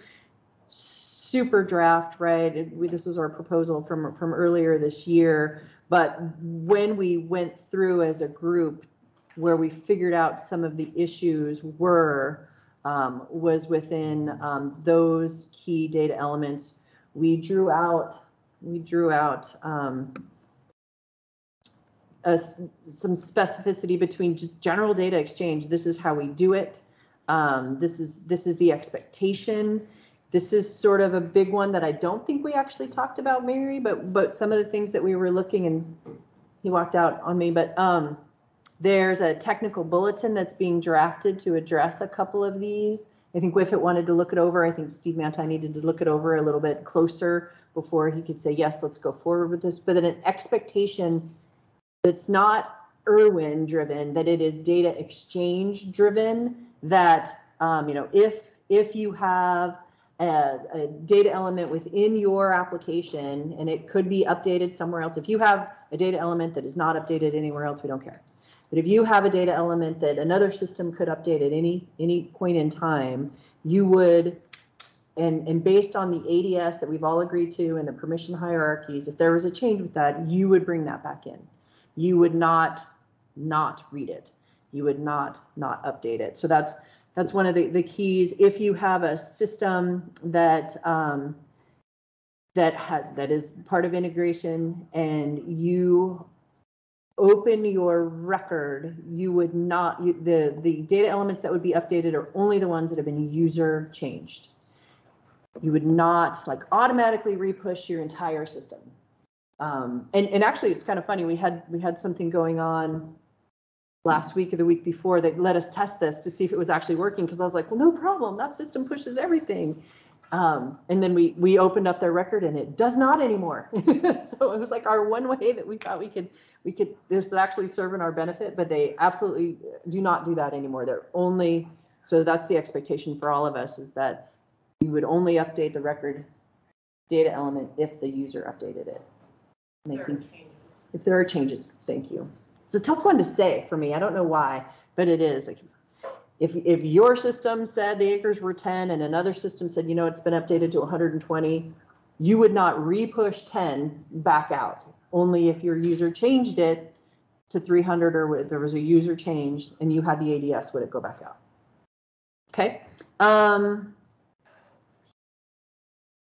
then of course the logging was in here. And then this is that part that we've been talking about quite a bit, right? This 5 days, 120 hours, some of that association behind it. So what we talked about is for the unique fire identifier data element, which we've talked a little bit on Monday, so I'll make this really brief, but it's the concatenation of the year, the protecting unit, and the local number. What we've always done is if there is a change to that, any of those values, it would automatically update that unique fire identifier. There became issues down the road with bills that had already been out or FOIA requests when that did not match and it became an issue. So we would of course allow the protecting unit to change that actual data element, but it would not update after 120 hours or 5 days. It would not update that unique fire identifier. So that is complicated, Mary keeps telling me. She's just like, that's going to take some work to think through and how we would actually implement that. And the impacts on the other systems in theory would be very minimal, right? Well, I mean, I guess that's one of the questions, right? I mean, we've always just re-derived the unique. We've always just re-derived it. Fire identifier, and I know people utilize that to make, decisions or filter or use. I feel like there's just downstream impacts and Education. Well, Mhm. yeah, but also, I mean, is that the way we want to go? Keep freezing that, make a new data element, because of that, I don't know. I mean, I guess that's just part of it is like, and we talked about this on what, Monday, Tuesday, Yeah. something like that. I think there's just a lot to Maybe we can keep working with pros and cons, right? This is something that got put forward to Cole and Rochelle, right? That here's a recommendation, and now that the recommendation is out there, let's really look at those pros and cons. But no, there's a bit of a timetable on this as far as a plan forward. What we're not seeing, what we're missing, what could be impactful behind this. There's also been some language. That's all the before, the after, what the expectations. There is some stuff in here as far as like the local incident identifier data element, so that 6 to 10 character data element for the local incident identifier. Just some expectations that they would not be changed unless they were entered in error. And that there would be a compelling reason behind it. Having an agency's local identifier in chronological order is not a justifiable reason for that. For that change. And I'll go back to it, but this is where we talked about these flags, because the other thing was, yes? Sorry, BJ's got his hand. Oh, sorry, BJ.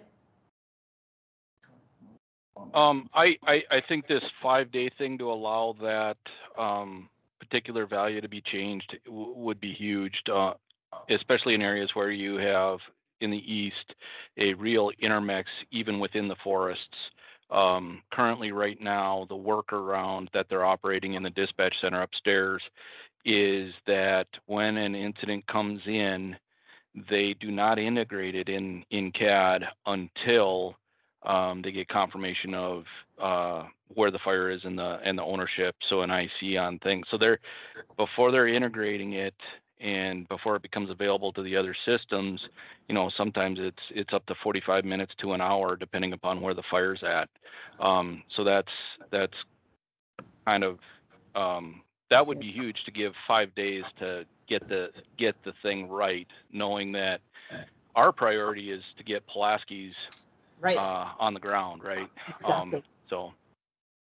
Yeah, and we've been doing a lot of, I sort of switched screens on you, I think it changed, but just, folks just don't know, right? They just don't, and I don't want them to have to be troubled by some integration things downstream. They want to be able to do their job, as to say, get Pulaski's on the ground, et cetera. So we've thrown out some stuff for them.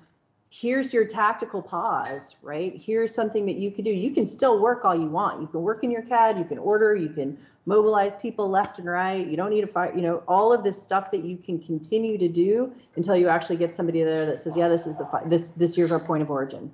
This is what we know to be the case, that you don't have to have it in IRWIN. And I think the sticking point was always aircraft, right? We've worked really closely with the geographic areas and the NIC as far as mobilizing aircraft on knee boards rather than within a system.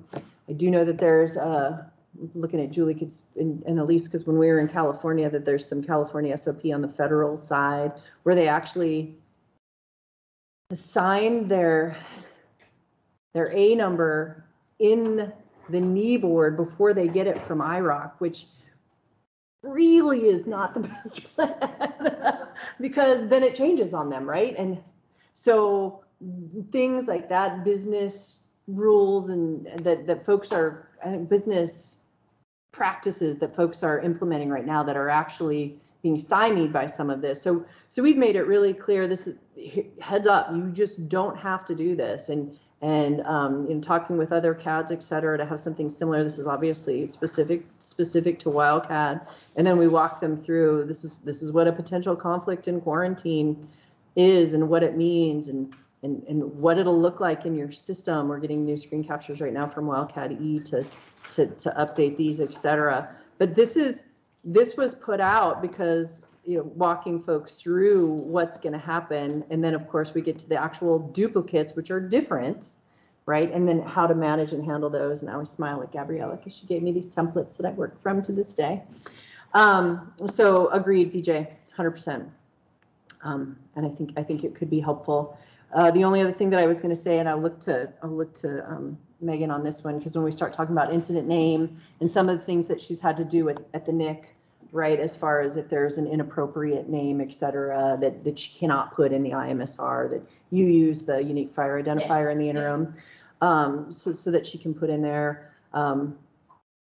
We have hit that really hard this year with our spring tour, as I like to call it, as we talked to all the different dispatch centers about expectations and naming conventions, and that IRWIN is now has implemented the standard as far as the data elements goes, but there's no way we can pick up on an inappropriate name. It was actually kind of funny. Somebody had an inappropriate derogatory name for one of their incidents the other day, and they called me because they said, hey, it's not going into IRWIN. It must be because, it could be interpreted as a bad name. And I'm like, that's exactly it. It's because they had a space before and after. But I was like, stop using those names. Don't use that name anyway. Stop using that name. For the love of Pete, if you have to wonder, it's wrong. I did have one thing, and I don't want to go down a rabbit trail, but just kind of thinking about if we prevented changes to the unique fire identifier after 5 days or whatever that may be, and then if there's a subsequent change, I just think about how we have validation in IRWIN on duplicates of the unique fire identifier, and if the jurisdictional unit has changed since, just that uniqueness, are people going to bump up against something because? I think so. So jurisdiction, of course, we don't care, but protection we do. Or protection. Yeah, and we want the jurisdiction to update for sure. But And like if that updates, after the fact, and usually we would reconcatenate that unique fire identifier if we hold it. it's already used, so I think it's off. I think they'll still get the error. They'll get the error that it's already been used. Well, yeah, I guess that's what I mean, like, and then is that. And that's okay. Is that, okay. We don't- I was just checking if they're, like, if somebody's like, hey, this is actually in this protecting unit, and this is local incident identifier is not, I should be able to still use that because that's not in my. I will say this, so Wildcat E currently, the logic that they've programmed into the system is every incident will start with, not this year, but next year, every incident will start with 1-0-0-0-0-1. And so if it's the same dispatch center, of course there's not, and we know if it becomes the other dispatch center, there's that. But I think that when it validates against it originally, we've already covered that base. Yeah, I guess I just mean if there's subsequent ones, like if it's been transferred to a different dispatch center, we didn't reconcatenate the unique fire identifier, that local incident identifier is now kind of burned between the two. It kind of speaks to the issues that we have with that local ID number, right? That there's the solution that's in place right now for that application is if you share a protecting unit, jurisdictional unit, let's just say, because you use your jurisdictional unit for protection. But if you share one of those with other centers, and we did some research, I think the one that shares the most is 11. There's a handful of them that share them 11 times, and then they share with their neighbors as well. So it starts to become, and they tell 2 friends, and they tell 2 friends. So if there is that shared unit ID, the user is adding a letter at the end of 00001A, 00001B. It's always a little bit easier to solve on this side than that side, but that's current, and we think there might be some changes there. Alaska had some issues with that as well, just because they issue fire numbers, right? And so I don't think, I'm kind of running through scenarios in my mind, sorry. Yeah, and I don't want to take us down like a really specific solutioning path, but I guess I'm just trying to. Is Larrabee on? He's always the one that picks up things on here that we miss. Yeah. I'll let him call. I'm on, but I kind of lost the thread here. Really? I was so concise. We were talking about that if we lock the unique fire identifier after 5 days, instead of updating it when a protection unit updates based on whatever changes after that amount of time, we know we're talking about a really small percentage of things. That's the other thing. We're talking about a super small number. Is there a chance that in a subsequent incident, we could butt up against duplicate unique fire identifier. Yeah. Don't think so, Steve, but Well, no, I think so. I mean, first of all, let's just be clear, unique fire identifiers are not unique. They never have been assuredly unique. So, I mean, we've got that, but, I heard you say that, the CADs tend to or automatically issue fire numbers. So I think there is every possibility that you could subsequently compose a unique incident identifier that has a duplicated fire number, if you're changing the we don't care protecting about the unit portion number, of that. whole thing, right? So I kind of think we got to pull data. I kind of think we have to pull data, but think that through for me, would you?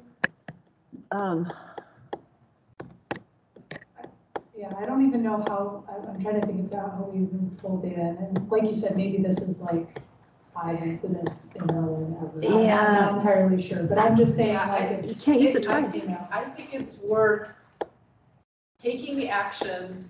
And then seeing if we have any issues. I think so too. I do know a couple years ago, we had some duplicate unique fire identifiers. That has been resolved, the issue that was behind that.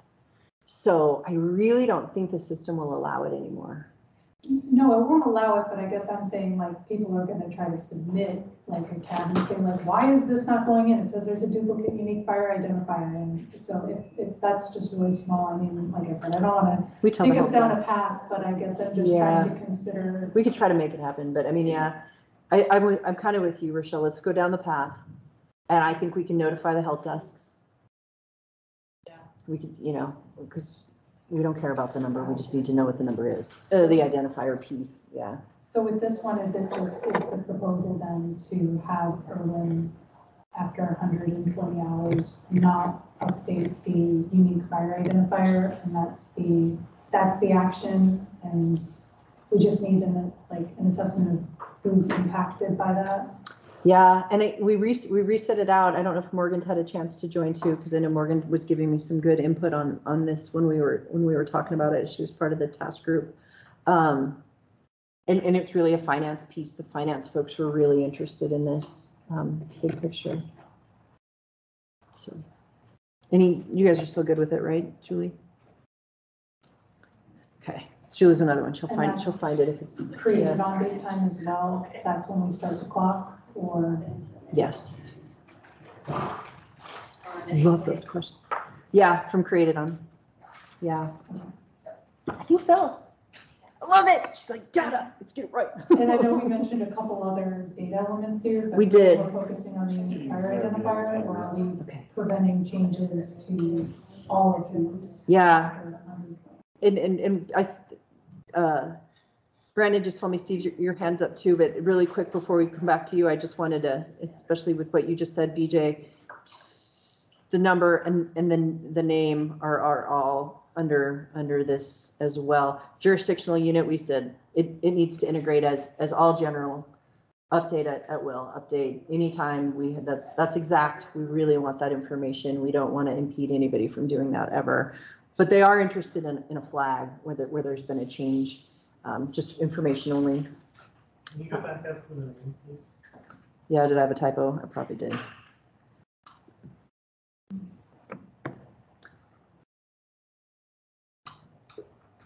I'm gonna go ahead, Steve, while Tim's reading.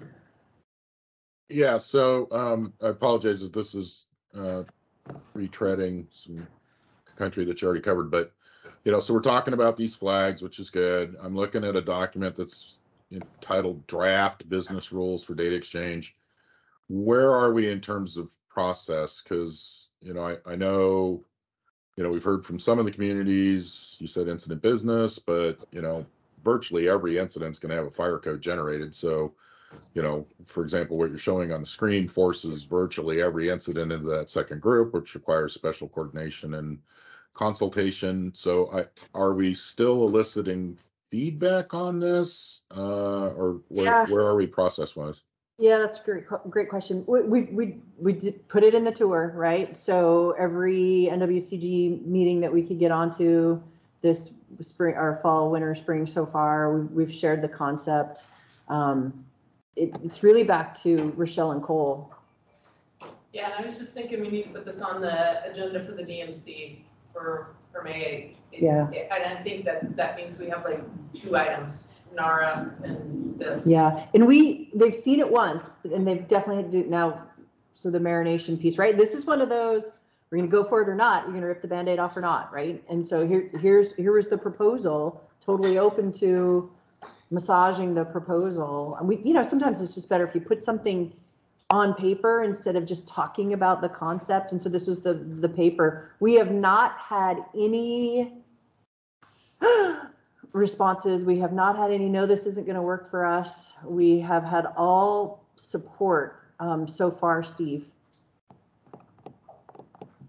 Okay, that's good to hear, and I apologize for my disengagement. The one thing that I think is an overarching concept, but I don't know that it's just super clear, is there is a sense that there's a right answer for any of these data fields, and we don't want to suppress right answers. We definitely do not. To accommodate systems. So we're building business rules to say, hey, that's going to be awkward if that gets changed, or that can get changed, but it's not going to do what you think it's going to do in terms of recomposing a unique incident identifier. But throughout any of this effort, I feel like the overarching principle should be never to suppress the right answer, but rather how to make accommodations so that when people put in the right answer, it doesn't upset the apple cart somewhere along the way. Yeah, no, I agree. And I think we've written it that way. And at least that was the intent. We get an updated jurisdictional unit, we use it. That's the right one.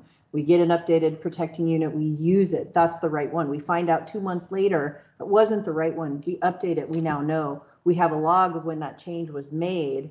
So those decisions that were made prior to that change have been justified and done appropriately, right? Go ahead. I think the other thing that this does is it is a little bit of a cultural shift for some users or applications, right? In that you have to stop looking for the intelligence in a code, right, and use the actual data field. Exactly. Jurisdictional agency, protecting agency, don't derive that from a code.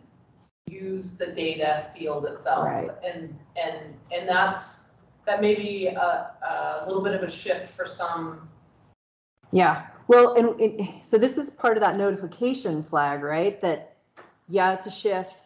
This turned out to be a state fire. It actually looks like it's our data shows with the time that's not going to happen almost never, right? Yeah.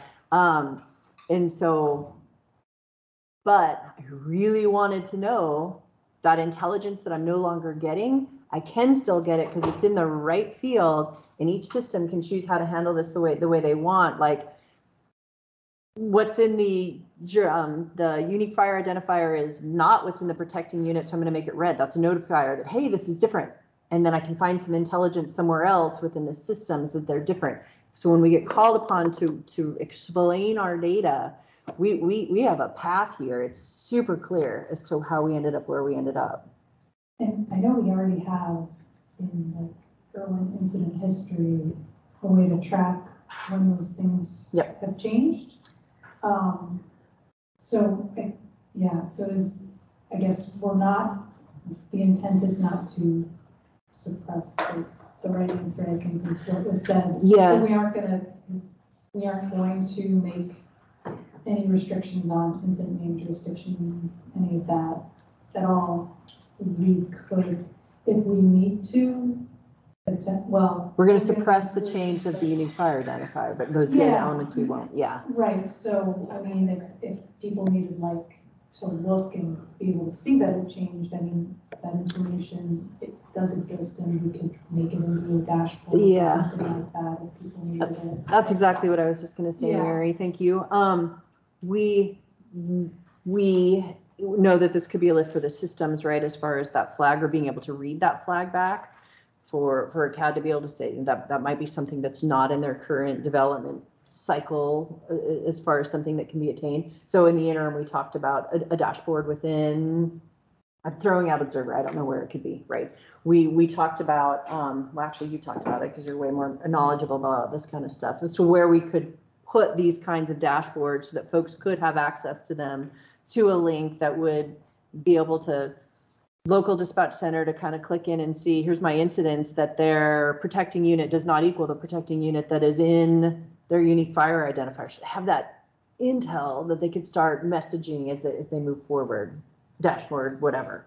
Well, and I mean, I think I don't know, some of it kind of goes back to that data exchange standard you were talking about. Yeah. Like if there's a change that happened, to be able to consume that and see what the difference is to what you have in your system, kind of related. Yeah. Just, so ponder, Steve, because I'd be really interested in your insights as we sort of move forward. But I think we're meeting everyone's needs with this one, and I might just be really Pollyanna in wanting to put our best foot forward. But I really do think that we might be onto something. It might not be perfect yet, but we're there. And Michelle, you're thinking. Okay. Should I move on, or do you have a thought? No, go ahead. Okay, so let's just take a quick moment. Did we miss anything that we are not going to be able to bring that data in yet without going? Oh, no. Okay, that wasn't sort of captured on that highest. Was there anything that I was like, there's not a chance we can do that? Okay, and I was just looking at Julie is why I called on her, but any other system? All right. You talking about this in April rather than October? Yeah, thank you for saying that. It was a bit of a lift, right? And we were super happy to get it out. And the plan is to really mold this into our actual plan by May, June. And I don't know, maybe just some expectations that it's not like this. There's a lot of stuff on this list, you know, like there's stuff that we'll probably find that we won't be able to hit, and we'll hopefully have better idea between now and June. Yeah. So, you know, there's a lot here, and then maybe this helps us form a version 10 list too. By the time all the architects and the people doing the work behind the scenes have a chance to. That actually understand understand what it is instead of our little magic wand. Yeah. Yeah, and I think that, you know, just process-wise, what this does is it means that we're in October, we had the go through, everybody votes, checks, yes, like, we're gonna have to do that on an extended team call. Yeah. Which means that everybody's actually gonna have to get on the call and Yes. participate, and then we're accountable for what we do on that extended team call, right? Because we're not doing it in a face-to-face meeting. Yeah. So we're just kind of shifting some of these processes, and we just all have to Shift with recognize that in moving this from an October discussion to an April discussion, that then we have other ways that we have to kind of accommodate that. Maybe just an idea rather than a call that people might not be able to get on. Like, I feel like we did a spreadsheet one time where you could say yes or no. That's or, the plan. Yeah. Okay. Yeah, we're definitely going to use. I think people really liked it. I think it was helpful, and it really lumped things in a way that it was easy to put their response and their thoughts behind. So that is the plan. We'll move it over into that. I couldn't get it into that before this call, I'll be honest, or this meeting. We just don't have some of those answers of like what your lift would be. Level of effort is. Still collecting a couple user stories from here. And that's what I'm thinking before, you know, June, by June. Yeah. That's what I was gonna say. Yeah. Put a time frame, target Yeah. date of reporting back whether this is doable or not. Yeah. July, Yeah. later than August. Yeah, and maybe, you know, we'll send out the sheet, right, just so folks can know what all those elements were that they could look at and refresh their memory on that. It'd be blank, but you could have it, you know, for sure. And some of the bigger discussions, like the informed reintegration and things like that, where we want to get us solutions together beforehand. So. Yeah. So our plan from here behind the curtain is the IRWIN team are going to meet. I can't remember I said that at the onset, so I apologize if this is redundant. But we're gonna repetitive with it. We are going to have a week-long whatever session where we'll draw this all out and come up with those ideas or thoughts and option A, option B, option C for folks to look at and further evaluate. Right, Brandon? Yes, ma'am. Yep. Down in Utah. Down in Utah. So much easier to fly into Salt Lake. Okay, so moving forward. Yeah, once. Yeah, for sure. So this one, is Marley on the phone? And maybe we could round up Keith. Could you force Keith in here? We keep trying to have this conversation. We keep losing Keith during this part of the conversation. But so the incident type endorsements overhead based on business rules, and this has to do with all hazard and in wildfire. And basically, Mary, what the IRWIN team is kind of waiting for is which ones are which, right? Yeah, I can go into that a little bit. Yes, I think please. We've had a lot of discussion about this, and, you know, technically from the IRWIN side, it seemed pretty straightforward, but as we unpacked it, there are, you know, I think especially we heard from the CAD saying, okay, there's gonna be multiple, you know, for example, a person has 2 firefighter type 2 calls. The difference is one is an endorsement of RX, the other one is an endorsement of WF. And which one am I supposed to serve up to my users when they're trying to roster? And, you know, I think from that perspective, I think we just needed, and not just IRWIN, I think just everybody needed that crosswalk to determine, okay, if it's a prescribed fire, these endorsements can go to that fire. So what I have up right now is just, so Marley and Julie and I got together and we just took a first stab at this, right? Julie, is these are the ones that come to mind for us. We did not include training. Is there anything else that you recall that we were sort of unsure about? But I'd say this is the first step. So this is Gabriella Minzik. So is it totally blanking on David Lee's wife's name? Sarah Lee, thank you. This is Sarah Lee. Is she the NWCG lead on that? And then Steve, right? Is he the chair? Griffin? I think so. And so the last correspondence we had with them was when we sent them this and kind of where's the decision lie? Keith Smith, is the decision, does this list look like what you had in mind as well for the crosswalk behind the scenes for this all hazard wildfire endorsement? And for those of you who are not really aware, go ahead, see you thinking. Keep going. So for those of you who are not really aware of what we're trying to solve for, right, is there's been a bit of a cultural shift. Gabriella, tell me if I'm saying this wrong, but there's been a bit of a cultural shift where the baseline qualifications are all hazard. And then you would get sort of a wildfire endorsement. So the thought process is, okay, this is something that I'm not super close to, so please feel free to jump in. So if the thought process is you would start with this all hazard, but we didn't know what incident types were associated with all hazard because it's never really been discussed before. It's just been like, that's all hazard. So we're trying to associate the event kind category appropriately for the subsequent requests that the qualifications would be associated with. So it's a qualifications data resource integration question. So I'm not going to address what you're doing up here. Okay, you can address the bigger picture.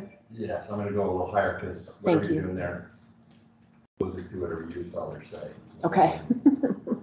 So as far as all hazard or all risk, when you look at the audience the members of the associations agencies that I represent, our mission statement is always all hazard. Our work is always all hazard. Gotcha. Don's not here in the room, but you guys are all hazard. Your mission statement is not just wildfire. So we have to understand this. So one of the first applications that were developed in that arena was IQS on a national basis. And that was, we had input, we had a person on our committee during the initial part of that in the mid 90s from CAL FIRE. And CAL FIRE's mission is all hazard in everything they do. Okay, that helps me a lot actually. And so IQS was designed that way where you can, so for example, let me go forward a few years. And Don's not in the room. So his father, go get him. No, it's okay. I was just gonna give him, so, yeah, he's on call, it's okay. His father was heavily involved in this all hazard through the FEMA committee. So wildfire is one of the committees that stand on this much larger group. Okay. And I don't even know when that was, in the mid, like 28, all the way to 2008 or something like that. Met with a group in Houston of all of these different disciplines of hazards, and wildfire was one of those, and Don's father was part of that committee. And that's when that discussion about FEMA working on taking control of all of that and working, all those discussions. And then since that time, and the only thing we've been able to associate the change in direction has been administrations at the presidential level and their emphasis on this process. So some of them have had an emphasis in this area and some have not. And it's not politically boundary driven, it's just their personal feelings. So we're really strong to begin with. And FEMA was, so the idea, this has been the discussion, and Marley's been involved in that and others. So the discussion was all hazard is, you would have a qualification. So I'll use an example, a task force leader. So there would be an all hazard task force leader, and there would be a task book assigned to that, and that would be a sort of a standardized level of requirements to get to that qualification. If you were working in another discipline, for example, wildfire, then you would have additional requirements or an additional task book to have a WF task force leader qualification. And the discipline or the endorsement catalog would be, for wildfire, would be the 310-1. There would be another catalog that would be the base AH, all hazard list that would have those. So that had been the discussion. Okay. For a long time. Then it kind of fades away and then it comes back. I think there's additional or newer conversation going on about continuing that path. Yes. So, and I trust we track all those quotes because we have urban search and rescue, we have law enforcement, we have hazardous materials. All of those hazard types have different responses. They don't necessarily have task books, but they have different requirements that they have identified for them so that they can meet those. So when we mobilize them, for example, IRWIN, from what I understand, is wildfire. Right now. Correct. I think you can say it all AH, but so an AH task force leader and a WF task force leader are two different qualifications, not the same. So should it have? And they have different requirements. And so when they do experience, it comes back to either, if they're mobilized as an AH, then it only would come back to the AH experience record. So did we miss the mark a little bit by not calling it all risk? So all risk, all hazard, tomato, tomato. Okay. But the problem is that the all hazard people said it's not all risk, it's all hazard, is the professional, the political way of saying it. So when you say all risk, the all hazard, the all risk people say no, it's all hazard. That's the correct terminology. And that's what you had. Yeah, I think we have that. Yeah. Okay. So no, it's good. So that's where that's at. And so we've seen that. So the problem we've had recently with IRWIN and others is that IRWIN, we can enter a qualification as an AH, task force leader, and that'll go in as an AH task force leader. There was supposed to be a fix that happened, we talked to Chuck a year ago, where we could change those, and I don't think that happened. We could for a little bit, and then it went away. I think you can change it. We can have Okay. that implementation team. Can't have two You qualifications. can't have two, and that kind of leads to this because Yeah. it got to that. So, and we had a lot of, especially in California local government, where they put all of their positions in as AH, and then they would go out, and then they would come back and say, are they law enforcement, or are they, whatever they come back as, because they use several different hazard types in their and their qualifications as they do that. And so as the experience records would come back, they were not marrying up correctly. So, and we couldn't change it before, so then Chuck worked on that, and if we can do it, that's great. We've tested it, it worked to begin with, and then it stopped working, so. Yeah, I think our implementation team folks can work with you guys and see. Okay. And if there's something we can identify that we need to patch, be happy to do that. And then it was proposed with version 8 just came out. So we're just an 8, yeah. Okay. Yeah. I'm so confused, all these numbers. Version 8 was going to have the ability to have multiple qualifications with the same qualification with different hazard types. And that got tabled until version 9. And so we're anxiously awaiting for that. So that's this on our list, and you didn't get to see it. But he and I spoke last week about it too, that we needed to bump it up as far as priorities go. Yeah, this is a big priority. It's a big priority for an ASF. Mostly because, so you have resource mobilization software. We have Wildcat E, we have IROC, and then I have 20,000 911 systems that we deal with. And all of them do all hazard, but we don't. And so as they mobilize somebody for a law enforcement event that requires the incident management team, it's an LE hazard type. It's not a WF or an EH. So we have to look at that. So have we identified the gaps? I think so. I think there's kind of two things that need to happen, I think, to get this to. I'm coming. Okay. Wait, it might be coming. The giggle is there was a microphone she was trying to get off the stand, and it's a wireless mic. Yeah. So there are two things that I think need to happen for this, at least at this point, to get this implemented. One would be that IRWIN would remove the validation to that you could only have one, or we would update the validation for duplicates of a capability. So we would evaluate based on the CTID, the capability type, and the endorsement type. So you couldn't have two firefighter type 2 AHs, but you could have a firefighter type 2 AH and W and RX, as long as those are all unique.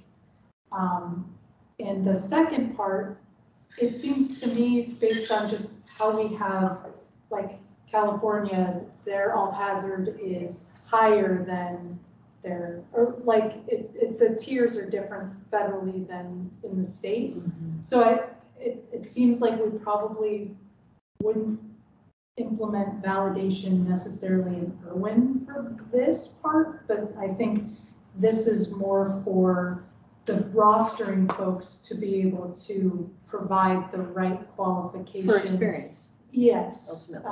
Okay. So because there are discrepancies, or not discrepancies, but just differences in how people do business, that this probably would be more on the systems to just offer that up. And then also if there's a need to override a situation where, this person needs to go out, even though it's this type of fire and they only have this type of qualification to go out and do that. So we wouldn't stop the business, but this would have to be implemented probably.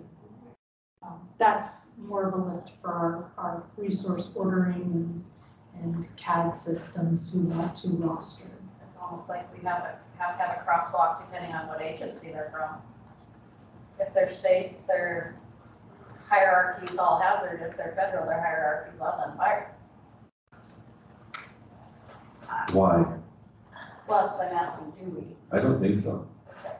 And I was confused when I saw this up here, because this is incident types. It is incident types. Has nothing to do with obviously pivoted. Gotcha. Endorsement types, because if I look here and I say all hazard firefighter 1 or LE firefighter 1, that's not a good example. Yeah. Wildfire. I think we went here though, because it had to do with what the dispatcher would see when they queried to fill a request.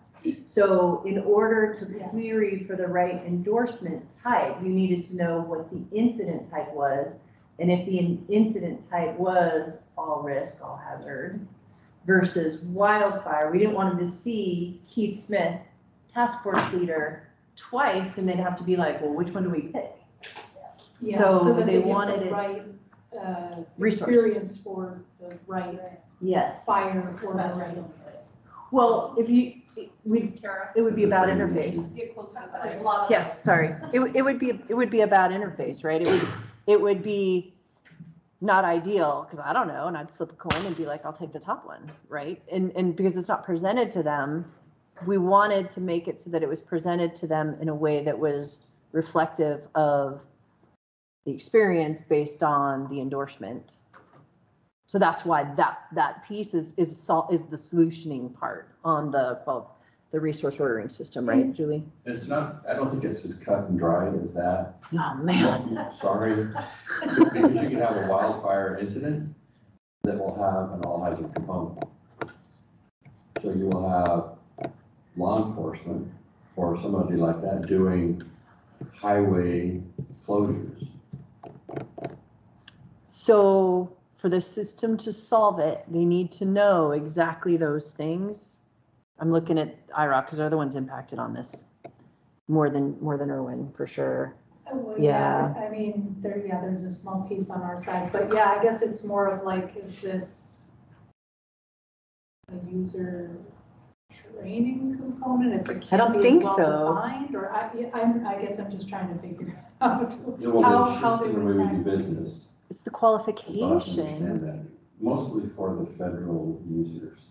Because state users, I'm looking at Tim, Who just walked in. they understand all hazard, the different requirements for different, so they know already. I go back to my answer, if I had to go to class for an additional day to get the all hazard box checked. Yeah. So there should be a certification of some kind. that So Can line up with all hazard. this is a priority, right? Like you made it very clear, this is a big deal and we need to get it in, but I think we're missing some information for IROC to be able to implement. And I don't want to talk for you. Right now, Yeah. it would just show what quals and endorsement types they have. So it just puts it back on the dispatcher to flip a coin and pick the right one. Education? So Yeah. I don't know, I'm not in that committee that changes its name every year. The committee of, I don't even know what to call it anymore. Is it NIMSIC? Training the positions. Oh, Gina's the chair. I know. She's happy about it. She's super happy about it. She missed a call and they made her the chair. They change the name every year, so I never know what the current one is. But, so like, RX is a big, because we're heavily looking at fuels information and data and integration. And so you've got prescribed fire. And those qualifications, they're trying to work on requirements for those qualifications that do prescribe fire. And they're just slightly different than wildfire. They have a different component. And so we need to identify those. And that committee. when we send somebody out and they're mobilized, we need to know which one, are they an RX or are they a WF? That's why we had the incident type tie, right, Julie? And this was, because that was the only avenue we knew to approach this from. But if there is some documentation somewhere that could help the process, and again, it's not really an IRWIN thing. Yeah. Yeah, it's just more of like, how does how do. I think IRWIN, as far as that is, they just store the values that are capable. It's more of the software side, like or those. And we're allowing you to do whatever you need to do. How they filter that data to the user. Yeah. I apologize, I had to step out to deal with a personnel issue, but I'm going back in my way back machine here, and sometimes it works and sometimes it doesn't. So, pretty sure everybody can hear me. I think it's harder for the folks in the field, or on the line. There's two questions that I have here that I know we've talked about in the past. I don't know if we've got any resolution to them or not. But the first one is, have we received direction on how we are supposed to implement this system? That's what we're asking for. Number one, and number two, back to the statement I made when I walked back in, is I think that there's confusion between FEMA, NWCG, and the states as to what the definition of all hazard means in comparison to wildfire. I think everybody's in agreement with prescribed fire, but that all hazard aspect of, is it at the top of the food chain or is it in the middle of the food chain? Right. And in order for us to be able to appropriately answer this dilemma, we need to have the answer to those two questions. Absolutely. Well, and so you missed it. So Keith sort of articulated some of the history behind it, and so I don't want him to have to redo it, but I thought that was really valuable for me just to hear it in that context. I figured because I hadn't really heard it in that context before, but it's the reason why we're chasing our tail. That's the feeling we have a little bit on this one. Is go, Julie. Well, I say I would think you would want a kind of a crosswalk for the cats too. Oh, totally agree. How it kind of is. It's not just IRWIN. Yeah. Right. Anything resource ordering. I think this maybe even came from like the Wildcat side of the house too, because they were really concerned about what they were displaying to their users, making sure they were making the right decisions. So I think there's two ways of looking at this. One is this going to be incident driven? Like the type of incident, all hazard, whatever, drives what endorsement can fill? Or are we going to mix and match? Could be any support incident, but this specific request, right? I want a diver that has this endorsement. So do you think it's almost even on that request where you have to say? I think you're going to have to, I think you need to put it on the request because I think that helps us fill better. I mean, I think it'll be more obvious then. So currently, the CADs that are integrating, they're all associated with a parent resource, right? And so those individual parent resources would almost need to present that flag as well. But we're not going to be, because when we talk about endorsements are only overhead related, so it's not like we're going to carry an endorsement. Not necessarily though. Like a boat. I don't think every agency feels that way. I have not seen any standards defined anywhere that say an engine is all. Well, I'm thinking boats. I'm thinking boats too. That was what came to my mind too. And groups like Well, search and rescue teams, has, the rubble teams or whatever. I mean, I get what you're saying. It is primarily overhead, but No, the I same see thing what you're applies though. If you had a check mark on the request that required a specific endorsement, the person receiving that request and also the system can drive what fills it. But we would need the training as the community that builds those to know how to do it. There's Yeah, an action that has to be taken on that. there's an action that But has to it be taken. seems like that might be a little bit more simple than some of the other automated ways. Yeah, probably. Well, So- and that, if we had a default to, I'm leaving it to you. if we had a default in the systems that said, all or whatever is the default, and then we could be specific if we need to in this request. Because I'm just thinking, as for the dispatchers, oh damn it, For that's wildfire, one yeah, more field I exactly. have to cope with. Well, I'm just thinking about our current default where everything is a wildfire and we've got all these supports coming in as wildfires, not working quite as hoped, right? BJ has his hand up? Or did? Yeah, Still does. Yeah, I guess a little tough to hear the entire conversation, but I guess the question I would have, right, wrong, or indifferent, are we kind of somehow getting into the weeds a little bit?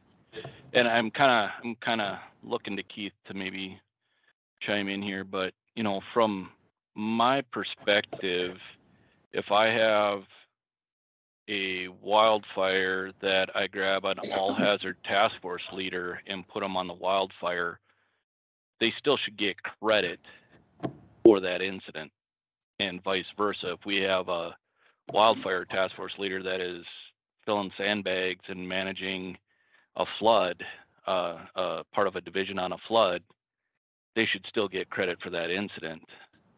And I do understand there are certain kinds of incidents that probably do have specialty at the higher level of that incident management, but or specifics. You know, I think in the wildfire arena, prior to having a structure protection group supervisor, you know, that's a division, right?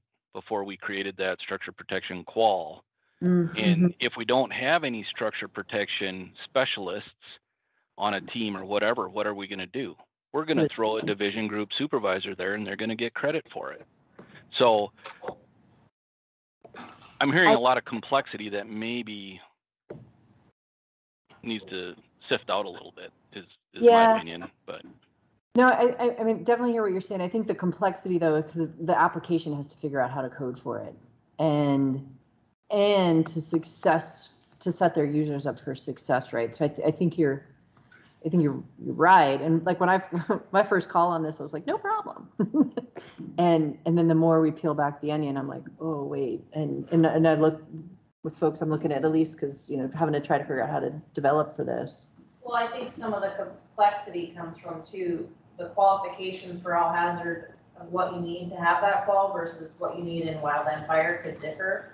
And so you might not be able to just be a divs on all hazard because you don't have all of the qualifications, right? So I don't think it is simple. Yeah, really. and we do probably throw the division on there, but Gina tells a story too about, you know, when she was at the pile or wherever, you know, some sort of, I think oil spills, et cetera. The list kind of goes on and on and on with folks who had that qualification. They showed up on the incident and they realized what it was. And they're like, get me out of here. This is not what I've been trained for in my clearly not, you know, municipal fire department type folks who have had that training, but that wildfire experience that really doesn't translate. Yeah. I guess just to expand a little bit, I'm doing a Wayback Machine now too. In Minnesota, we have done a bunch of all hazard stuff, oil spills, floods, tornadoes. I do think there are certain things, you know, structure collapse, definitely don't want to be anywhere there in there other than to support those SAR teams and that type of thing. But when we've brought all hazard teams that are very experienced from the Twin Cities that do have those skills, one of the things that we would do if we're going to give them a wildfire is we also assign a wildfire operations section chief, and then we call it good, all thumbs up. And so that ops chief works with the IC to manage everything else. But, you know, that 2 cents kind of Wayback Machine, but. Good. So I think, I mean, we can talk about this more, but I think that part of the challenges that we're missing some of the folks that we need to be engaging with. So I think that probably Cole and I need to coordinate with the incident qualification committee. The position naming board doesn't change names, but this parent committee, whose name has changed a couple of times. So I think that we can work with Marlene and get something set up and like have some conversations with them. They probably haven't been thinking about this from a data management perspective, and we just need to sit down and say, look, we're trying to figure out how to support you. Yep. But you need to help us understand that. And so we can take that on within the NWCG environment, do some of that coordination, see if we can't get some better sense of how we might be able to define and describe this from a data perspective. Could you include though, like Julie on that so that she can, yes. right? She can be formulating concerns during that. Yeah, so Keith, and so I'm saying it out loud because we're recording this, so I can go back and remember for sure what I said. So we'll make sure Keith and Julie are part of that conversation, and I anybody would else say that, Marley if you, and from Marley, an urban perspective, Marley, Cal Tim, Fire. okay. You'll represent IQCS, but if there was anybody else, like Bros, right, that you might want on it. Yeah, I think, so if you're interested in being part of the conversation, shoot Cole and I a note, and we'll make sure that we kind of can coordinate on that. But I just think they probably have some answers, or they have some ideas, or we can at least make them start thinking about it from a data perspective. Yeah. That, because they probably just didn't make that connection yet. Okay, thank you. I did see Elizabeth Gordon's hand up earlier, but she took it down, so I don't know if she still had a question. If she found her answer. Maybe. That's pretty much answered or asked the question I had, which was related to making it a request level type thing. But we're still trying to figure out, yeah, it sounds like, there's some burden on the user or on the system here as far as how do you know which endorsement to use. So we're still kind of stuck, I guess, on that, on, how would we implement that in a system? Right. And if we're having trouble defining that here right now, how do we explain it to the users? Exactly. And that's the, look at that. Yeah. Well, yeah. But I like the path forward. I think that's the right path forward, because they might have that information that we don't have, that we've been trying to develop as the non-appropriate party to develop it. And yeah, okay. It sounds like we're going to keep this on for version 9, but depending on how those conversations go, we'll see what happens. That's what was going to be my next question is, if this gets too complicated and takes too long, is it critical version 9?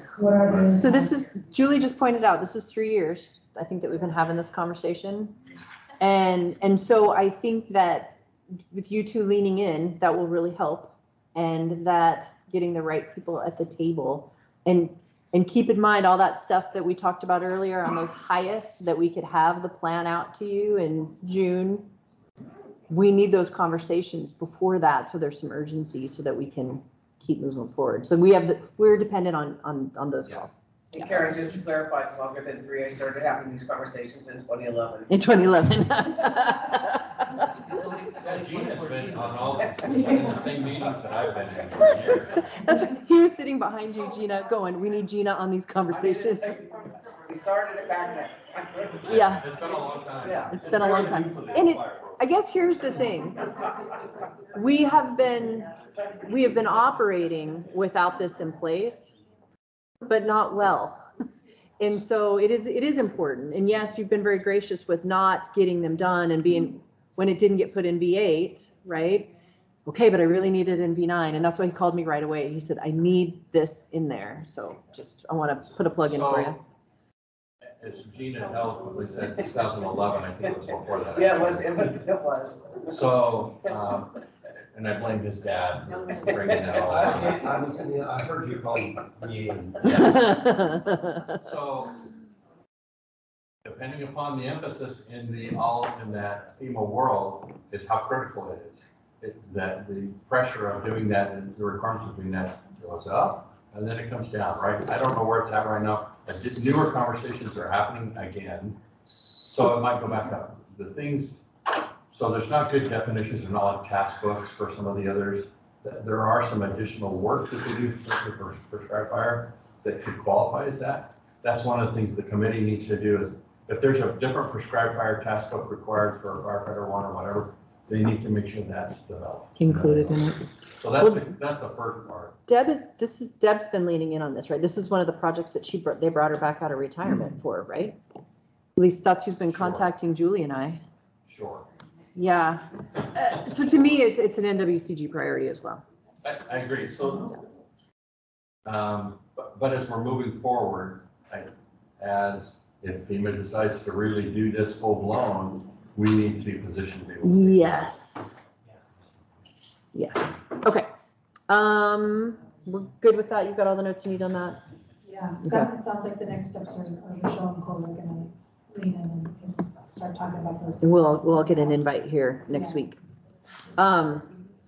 Okay, so now we're moving on to the WFDS. Did they join us? Are we moving on to lunch? Yeah. Oh, just gonna say it's this 5:02. is- Sorry. I was thinking I could sneak this one in. I was thinking, actually, this one's gonna be really quick, Beth. I think we can actually get this done. And Morgan by is noon. on. And Morgan is on. So, this is something that was supposed to be V9, or sorry, V8. And, this fire management complexity, incident complexity level, organizational assessment, data elements, that they've had to do some coding behind the scenes that they continue to have to do for this version. We're bringing in its new data element for IRWIN on this one. We're getting the standard, Gabriella, for the incident complexity level. And then there's the 209 piece on block 11. Let's just say that we're right when we say, thank you. Block 10, where they were, because it wasn't available in IRWIN, the closest thing that they could get for that value was fire management complexity, which is the highest and not the current. The intent of that document is the current. And so we've got everything in line and to move forward with that. I don't think we have any unanswered business questions on that. I think it's mostly the standard. Which is out for review till next Thursday. Yeah, so I was And thinking it hopefully was got super positive close. feedback. I think Good. also it's an awareness of folks who do use that data element. I think fire response uses that data element too. So we need to keep it. Yeah, we're not going to get rid of. Thank you. Good. She always brings this up. She's like, they use it. Yes. So the fire management complexity is a data element that is shared from fire response accurately. Do you derive it? And that's the current. They use it as the. No, they use it as the highest complexity. Or the highest. Yeah, sorry. They use it appropriately. Yeah. So I think we're gonna talk about this later. Are we gonna talk about the ADS associated with Yeah. that? Okay. Yeah. Because we'll have to ingest that. Yes. And do you right now? Okay. So that's exciting. Yeah. See, that's ending on a C. Look, Beth, I'm done. It sounds like you've got the thumbs up to move forward with that. I figured we knew this one was going to be a quick yes. We know it. And Morgan or anybody else from WFDS that's on the line. I know I just did the Cliff Notes version on that one, but that's right up there at the top of the list too. Okay, sounds great. Perfect. Okay, so